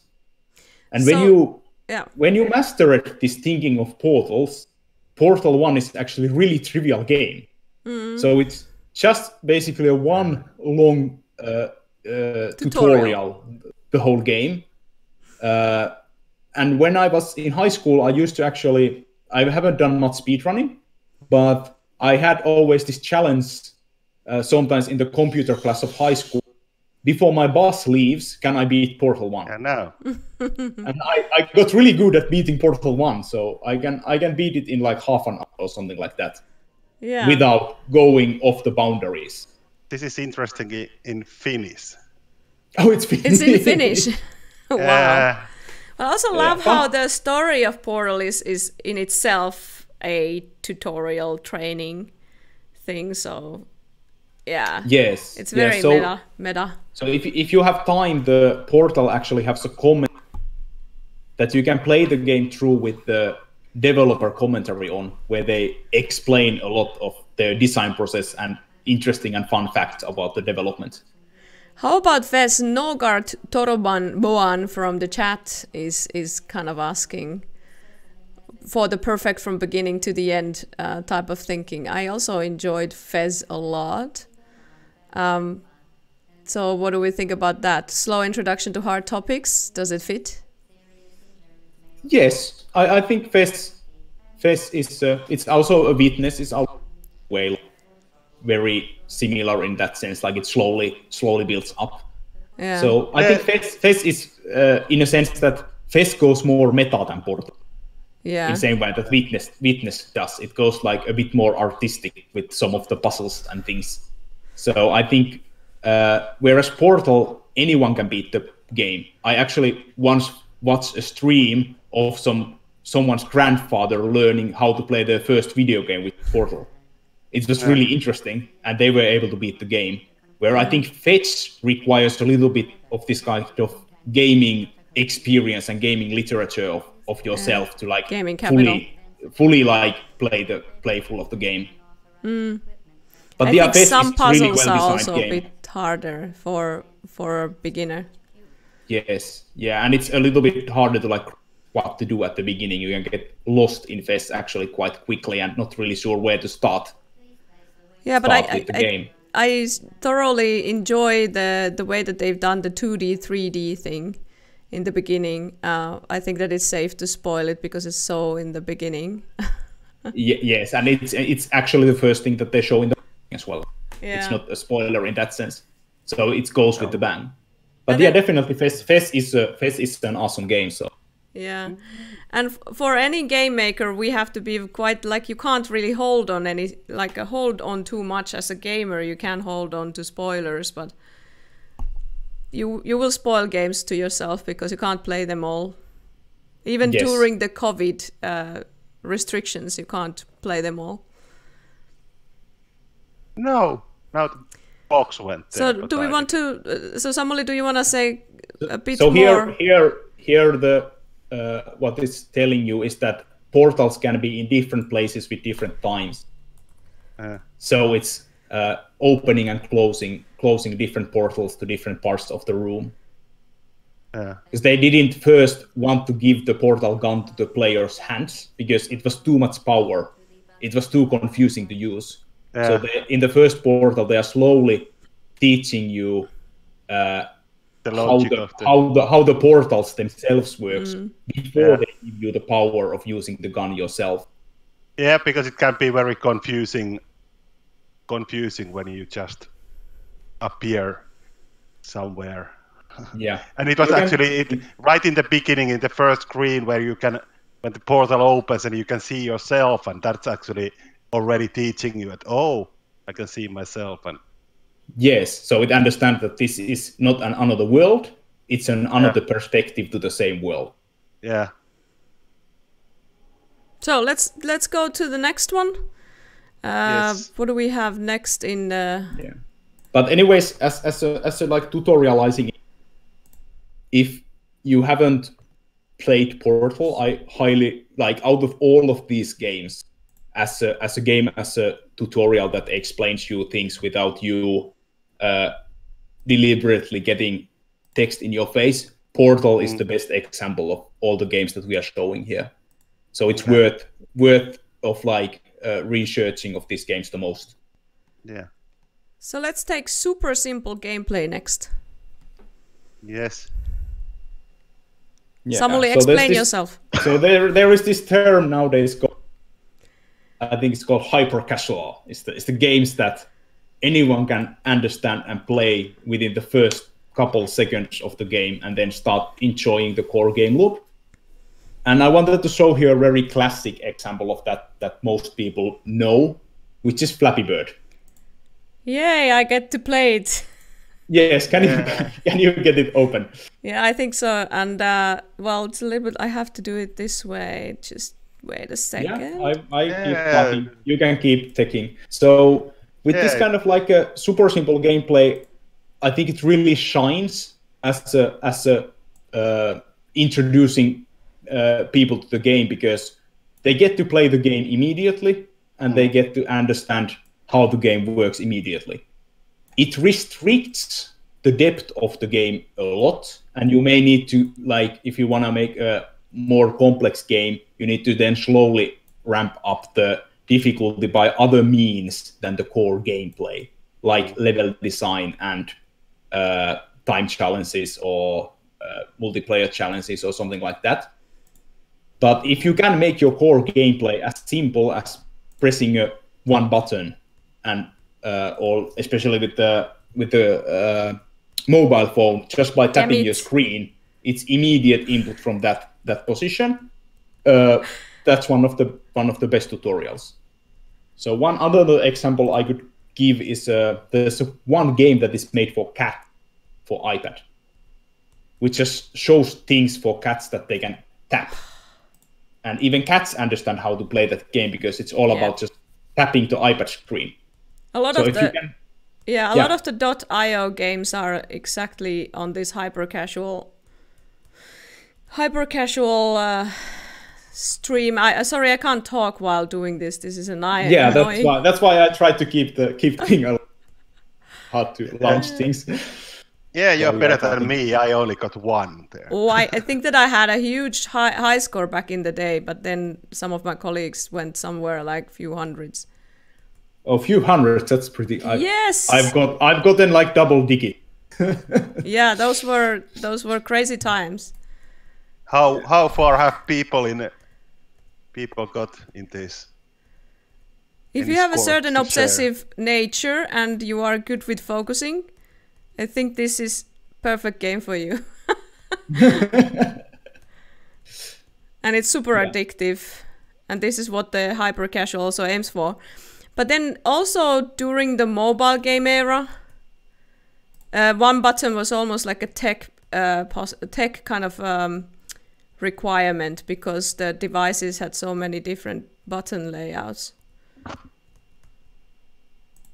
So now we talk about hyper casual, and back in the day we talked about one button games, for instance. Yeah.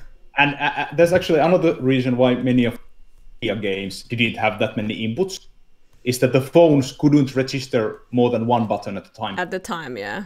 Yeah, there was a technical limitation of that as well. And this is perfectly, like, this type of games where you limit the controllers is perfect jam game as well. Yeah, there's plenty of jam games that have done this successfully, and I've also used it in some of my jam games, especially those that I made in 1 hour. But Samuli, tell us about if it's a super simple game gameplay, like if you want to go a bit beyond the one button things. What would you do in a jam project? Yeah, so go a little bit more depth in that I was saying while I was setting the game, is that because the core gameplay itself is so simple, you need to get the depth and the complexity from other parts of the game. So you can have varied level design or some kind of competitive nature, or just have interesting story or art that proceeds with the simple clicks. It doesn't always have to be challenging. No, it can also be just like a really nice experience that is really simple to play through. Yeah. Yeah, and also many rhythm games like functionality. So you can have like a very like musical games where people can like just get into the groove of tapping the game.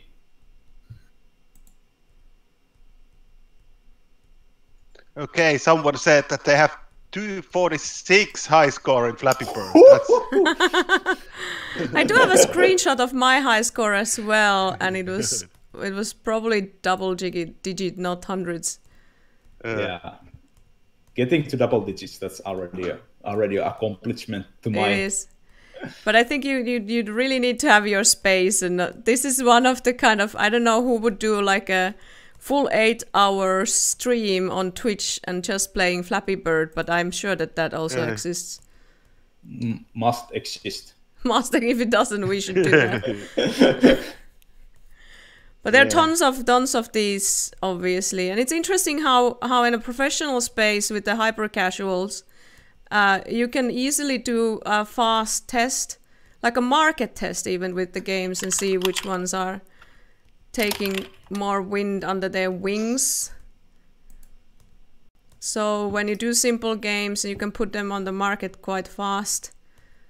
And then you can test around with art style, and you can test around with like a thematic layer, whether it's a bird or whether it's kind of a flying cow or whatever you want to do. So those things matters, and then this kind of a gameplay part is kind of less of the meaning of the play. Well, here it is quite of the meaning, but I do still love the character design of this. Okay, I'm done. There actually was a Flappy Bird game. Flappy Bird came out where everyone made different Flappy Bird clones, and there was like a few hundred submissions there. That was one of the funniest game jams I've made, because not only playing the other people's different Flappy Bird games was fun, it was also a game that is like really easy yourself to make, and then just like totally twist the gameplay to some another direction, because it's a good baseline of going forwards.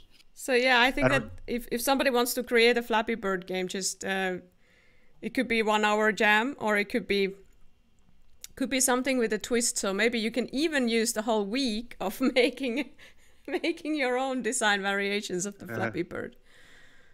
And it was also interesting how it was taken off, the whole game, and how the creator took it down after. Yeah, there was a lot of drama and thing. All right, let's go to no wrong way to play.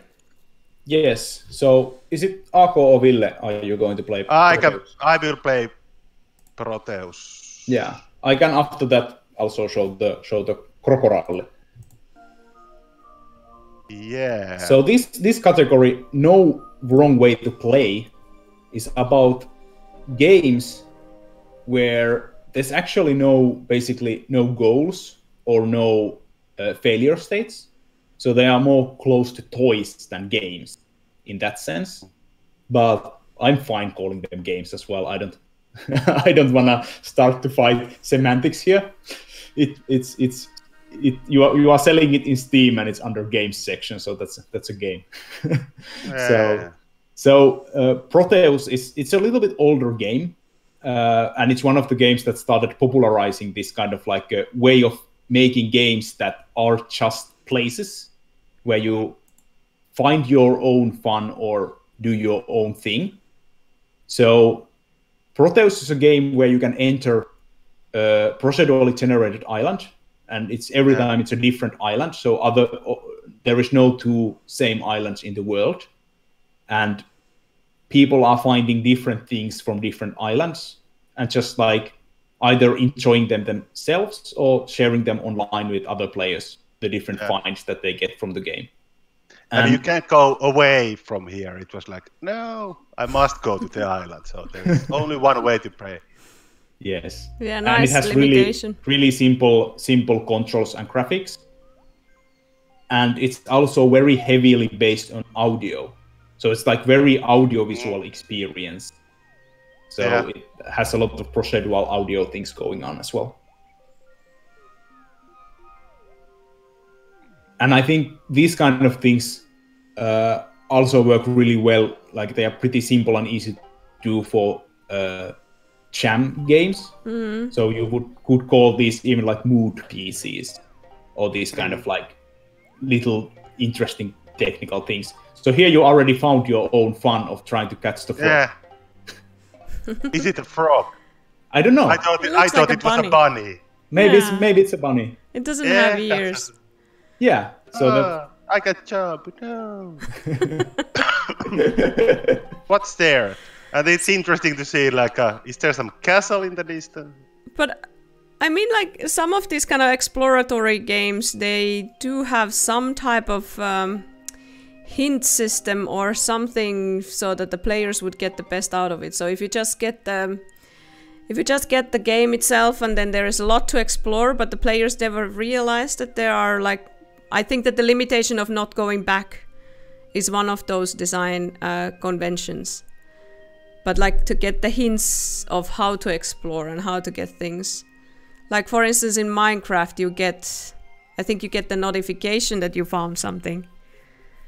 Yeah, you get the crafting tree that you know like what you can craft next. Yeah. So in a jam game, even like maybe there is a way to still hint the players, even though it would be fully just exploring. Yeah, definitely. Genre. Like use this as a like a springboard and build upon it. This is already like really old game, and the reason why I wanted to show is that this is basically one of those games that started to popularize these things. So there are newer games like Mountain, for example. This is also a good example for a jam game, like very simple graphics, still very beautiful game. You can spend time to do the music and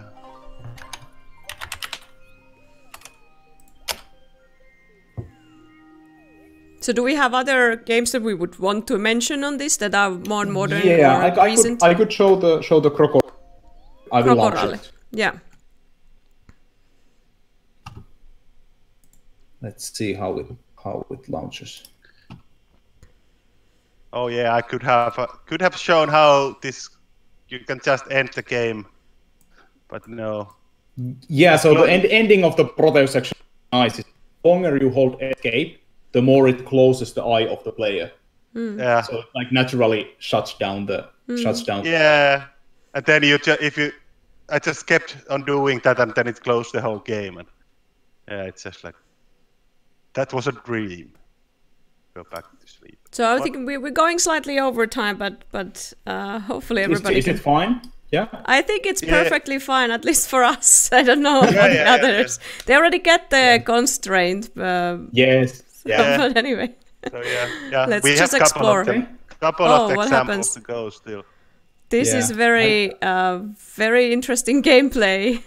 Yes, so let's oh, it's supposed to be like that. Oh, I can. Oh, just wait a second. I'll scroll it. I mean, resize this thing. So it's an emulator. Yes. I will do that. It was working yesterday, so Yeah. I don't know why the regular comment. It was working yesterday. Yeah, it's always the same thing. There's a picture of where you can see how the game. Yeah, there you can see. We have one more category coming up, and then we will close the session pretty soon. I hope that everybody has enjoyed these examples, and the whole game design process in the general and larger sense is always built on referencing other games and looking at how games are done. I had to press the power button in the Of course. in the actual phone. Let's see if I can make this slightly bigger. Yeah. So here we have a game that we made for kids, and I was rotating it a little bit too much. Where is it? This one. Yeah. So this was done in. I will turn the volume a little bit more down. This was done in a game jam for little kids called Pikku Kakkonen Game Jam. And when you're designing games for little kids, they don't actually really care what is the actual goal of the game. So this was an example of this kind of fully freeform game where you can drive this little nice car by rotating your phone. And wherever you press in the screen, something happens. So all the buttons in the screen are interactive. And what we found really funny is that different kids were doing different things in this game. So some kids were collecting all the princess friends, and someone was afraid of the blue things and they didn't want to go there. Someone wasn't collecting anyone into the life, but they enjoyed doing flips and backflips and other things with the crocodile. And we also had the different background musics. So some were just listening to music and chilling with the game. So this is an example of a game where we really approached the game design in a way that we just provide player a bunch of different things to do, but we don't know what are actually the things that player end up using at the end game. So you can basically give players a lot of functionality and clutter for game that doesn't actually affect anything directly gameplay-wise, but they are just fun things to do. And this kind of exploratory nature quite quickly lets you find a way to play the game in the way you want to play it and enjoy the game a lot. Yeah. Yeah, simplest way. Yeah, it's simplest also way for of, it's also for the adult players, like The Sims. The whole famousness or popularity of the game was that there's so many different ways that you can play it, even though there are goals that you can beat, but still that there is so many goals that you can set for yourself. Yeah, and the simplest way of providing this is that let the player pick, do they want to play with the gamepad or keyboard and mouse? That's already a option of preference of what to do in the game. All right, are we ready for the last one? Yes. Yeah. And there was actually in our Discord community, there was a question how to form teams during online game jams. Maybe we could also discuss a little bit about that. We can discuss it about after the last one that we are revealing, and then then kind of helping people to get teams. Yeah. And the last category is basically the category we added because this is a jam, and and very many jam do this, and many bigger games like we were able to see the Journey doing very similar thing as well. So it's just giving the hints of play.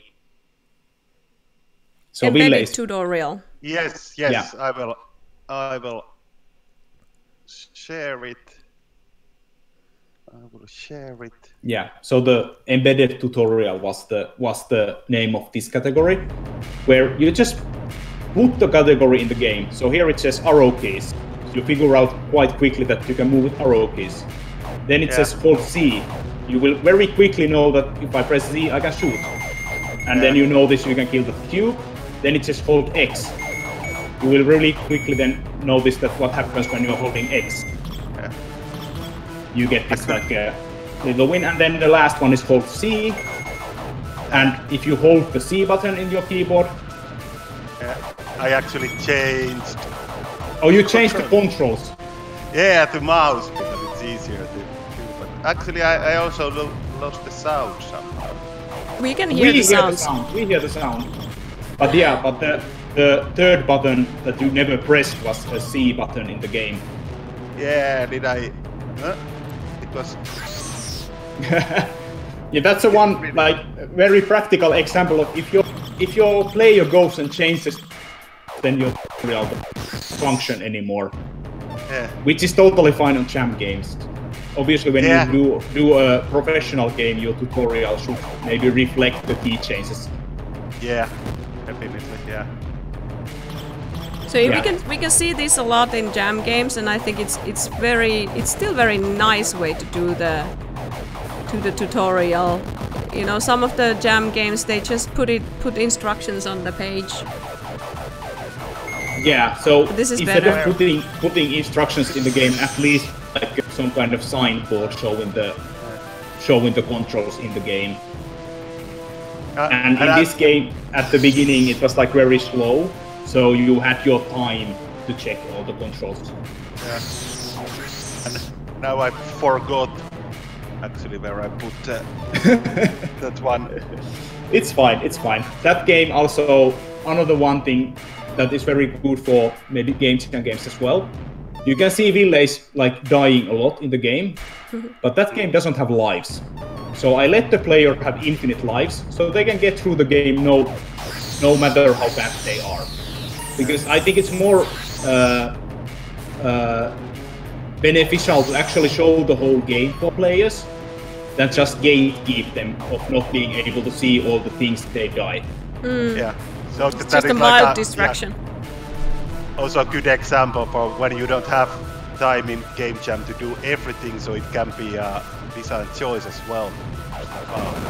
You don't need to have all that. Yeah, here the visuals are super cool.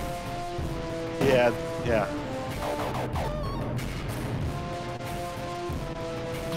All right. I also like the song.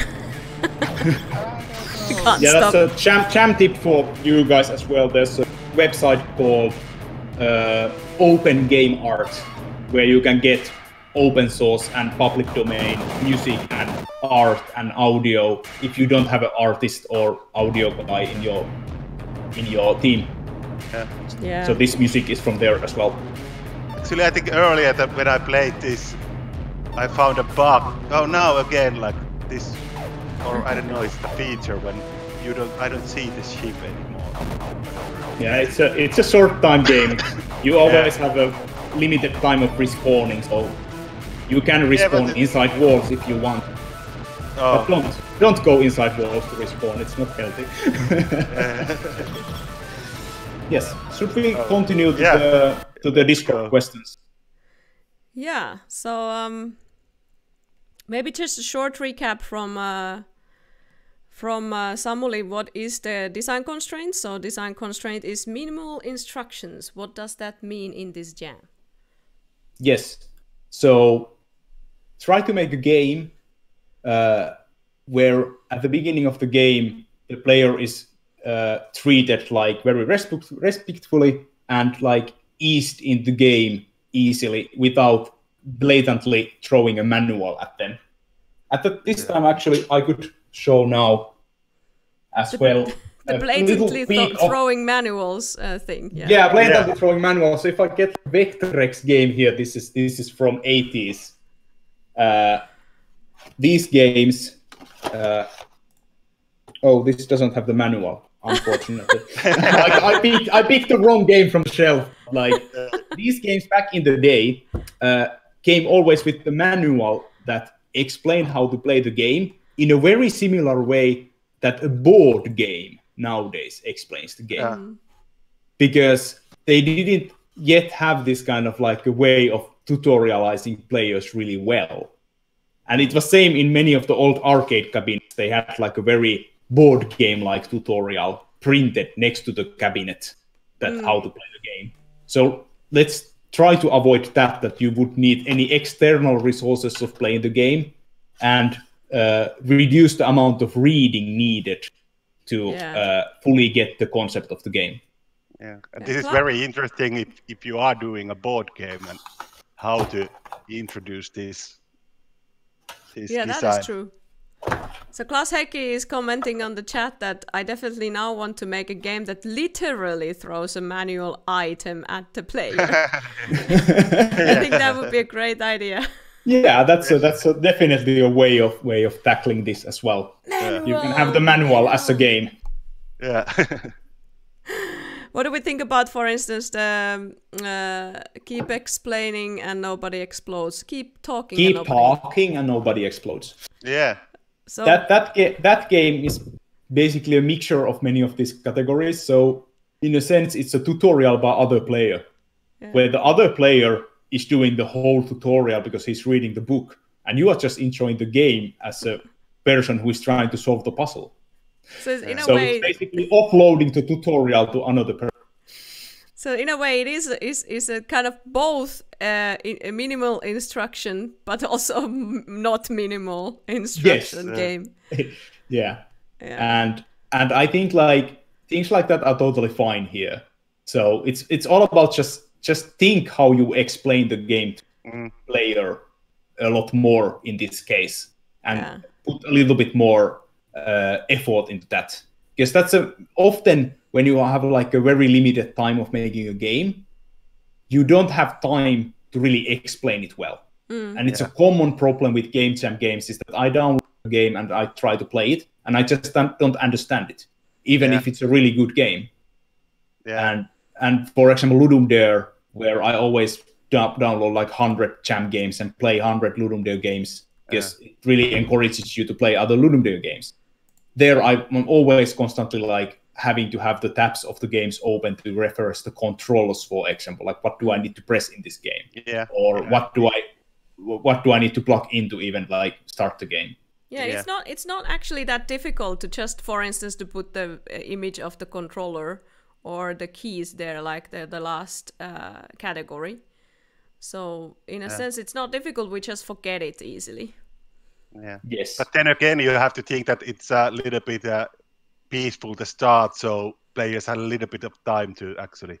So, for example, many good local multiplayer games, when you select a character, you can actually start playing as a character in selection screen while other people are still picking their characters. Yeah. So you can learn the controls in a safe place before the mayhem begins. Yeah. So obviously there are lots of more examples of design conventions of how to make a good tutorial or interesting tutorials. These categories made by Samuli are for you to use and kind of get inspired in a way to approach a game jam project or approach a game project in itself from a different direction than just to kind of think about the theme and the kind of a funny idea for a game. So think about the design challenge. What would you want to choose? What kind of things would you like to do with the tutorial way? And then everything that you build around the game could kind of support that. So this is an exploration of making the tutorial things interesting or minimal instructions of playing the game. There is a lot of space now to explore. So you have to yourself set the design constraint a bit more specifically to you. There is a week of time, so you don't need to rush in a similar way than with the 2 to 3 day jams. But then at the same time, the time is limited, so it's not that you do 4 days of kind of brainstorming what you would do and then just a couple of days of jamming. Well, that's not the wrong way to do it either, but generally in game jams it's good to proceed to the gameplay as soon as possible. So the theme part and the stories, the characters, the world, or whether it's abstract, whether it's using digital platform or whether it's analog game, these are all for you to choose. And we're looking forward to what you come up with, and we will play your games next week once you have uploaded that. Yeah. I think that we've talked a lot of the constraint already, so a couple of notes about the team forming and the next steps for the jam itself. Yeah. So we have a Discord channel that can be used for team forming. We will regroup with Ville to kind of think about how to best facilitate you there. So we will take a bit of time right after this, or maybe, well, you have to wait for a little bit, but we will be there. So make sure that you are on the Games Now Discord channel, which is generally for the entire lecture series. So Games Now is an open lecture series where we do have YouTube channel, and we're streaming lectures as our main interest for the open lecture series. There are lots of things to also get inspired in those lectures, so you can pick up the youtube.com/gamesnowaaltofi. So that is the channel that you are at currently.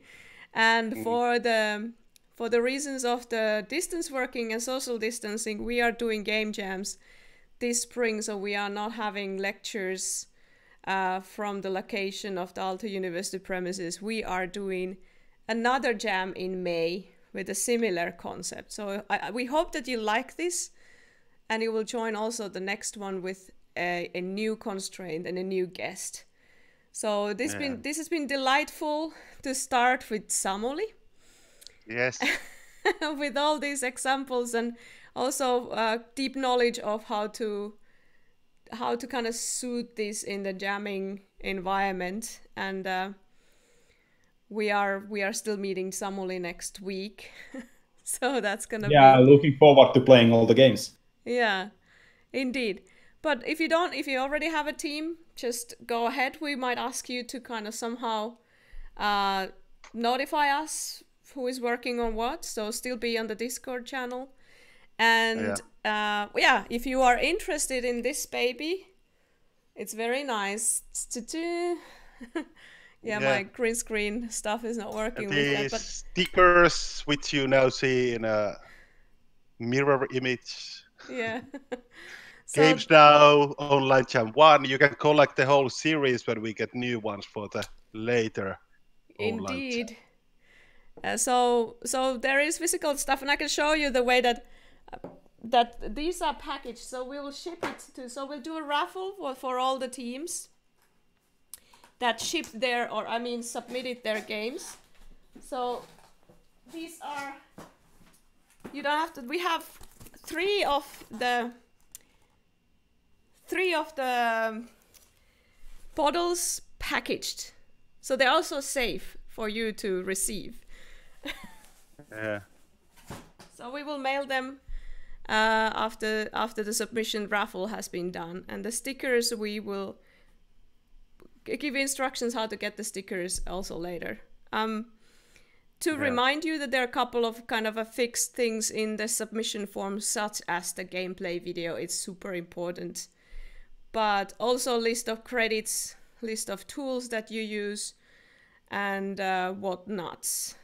So if you are not aware, if you haven't used itch.io before, it requires one from the team to create a user account for itch.io, and it is a platform that is widely used by game jams. So if you want to do more game jams, there's a lot to explore also from their site.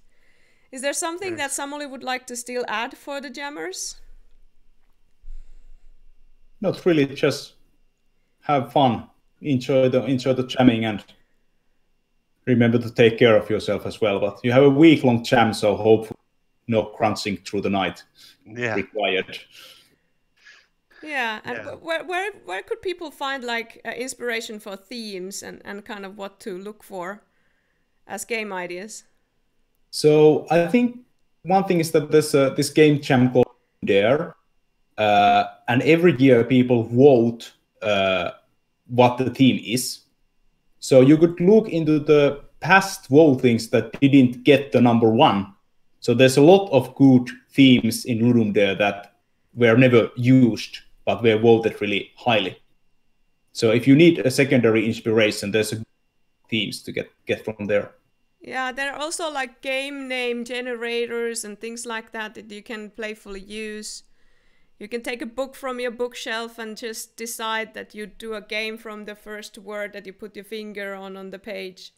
So there's tons of ways for you to also fix yourself another constraint to get started as soon as possible. And also you can share them on the Discord channel, and they're even possible to vote for them, like putting emoticons at them, and if you want to share the possible themes for other jammers. Yeah, so we'll come back in about half an hour or so to the Discord channel to think with you or kind of facilitate. Maybe some of you will regroup tomorrow, but I hope you enjoyed the constraint stuff and you'll have fun jamming. So that's the main thing that we want you to do. It's always fun to explore new constraints and old ones as well. Yeah, and please participate in our study. It's not in any way mandatory, but we are very happy if you take a little bit time to fill in the survey after the jam. And it's completely anonymous, of course. We'll share some links on the Discord side on the specific channels, so wait for that thing, and also share with others. Just to remind you guys with the itch.io page, this is the address for it. So it's itch.io/jam/gn -online-jam/1. And so this is the address for the jam itself, and you can, if you're already on the Discord channel, you can find it. And then of course, if you can't find this is gamesnow.aalto.fi. So in a way also you can see it. No, it was there.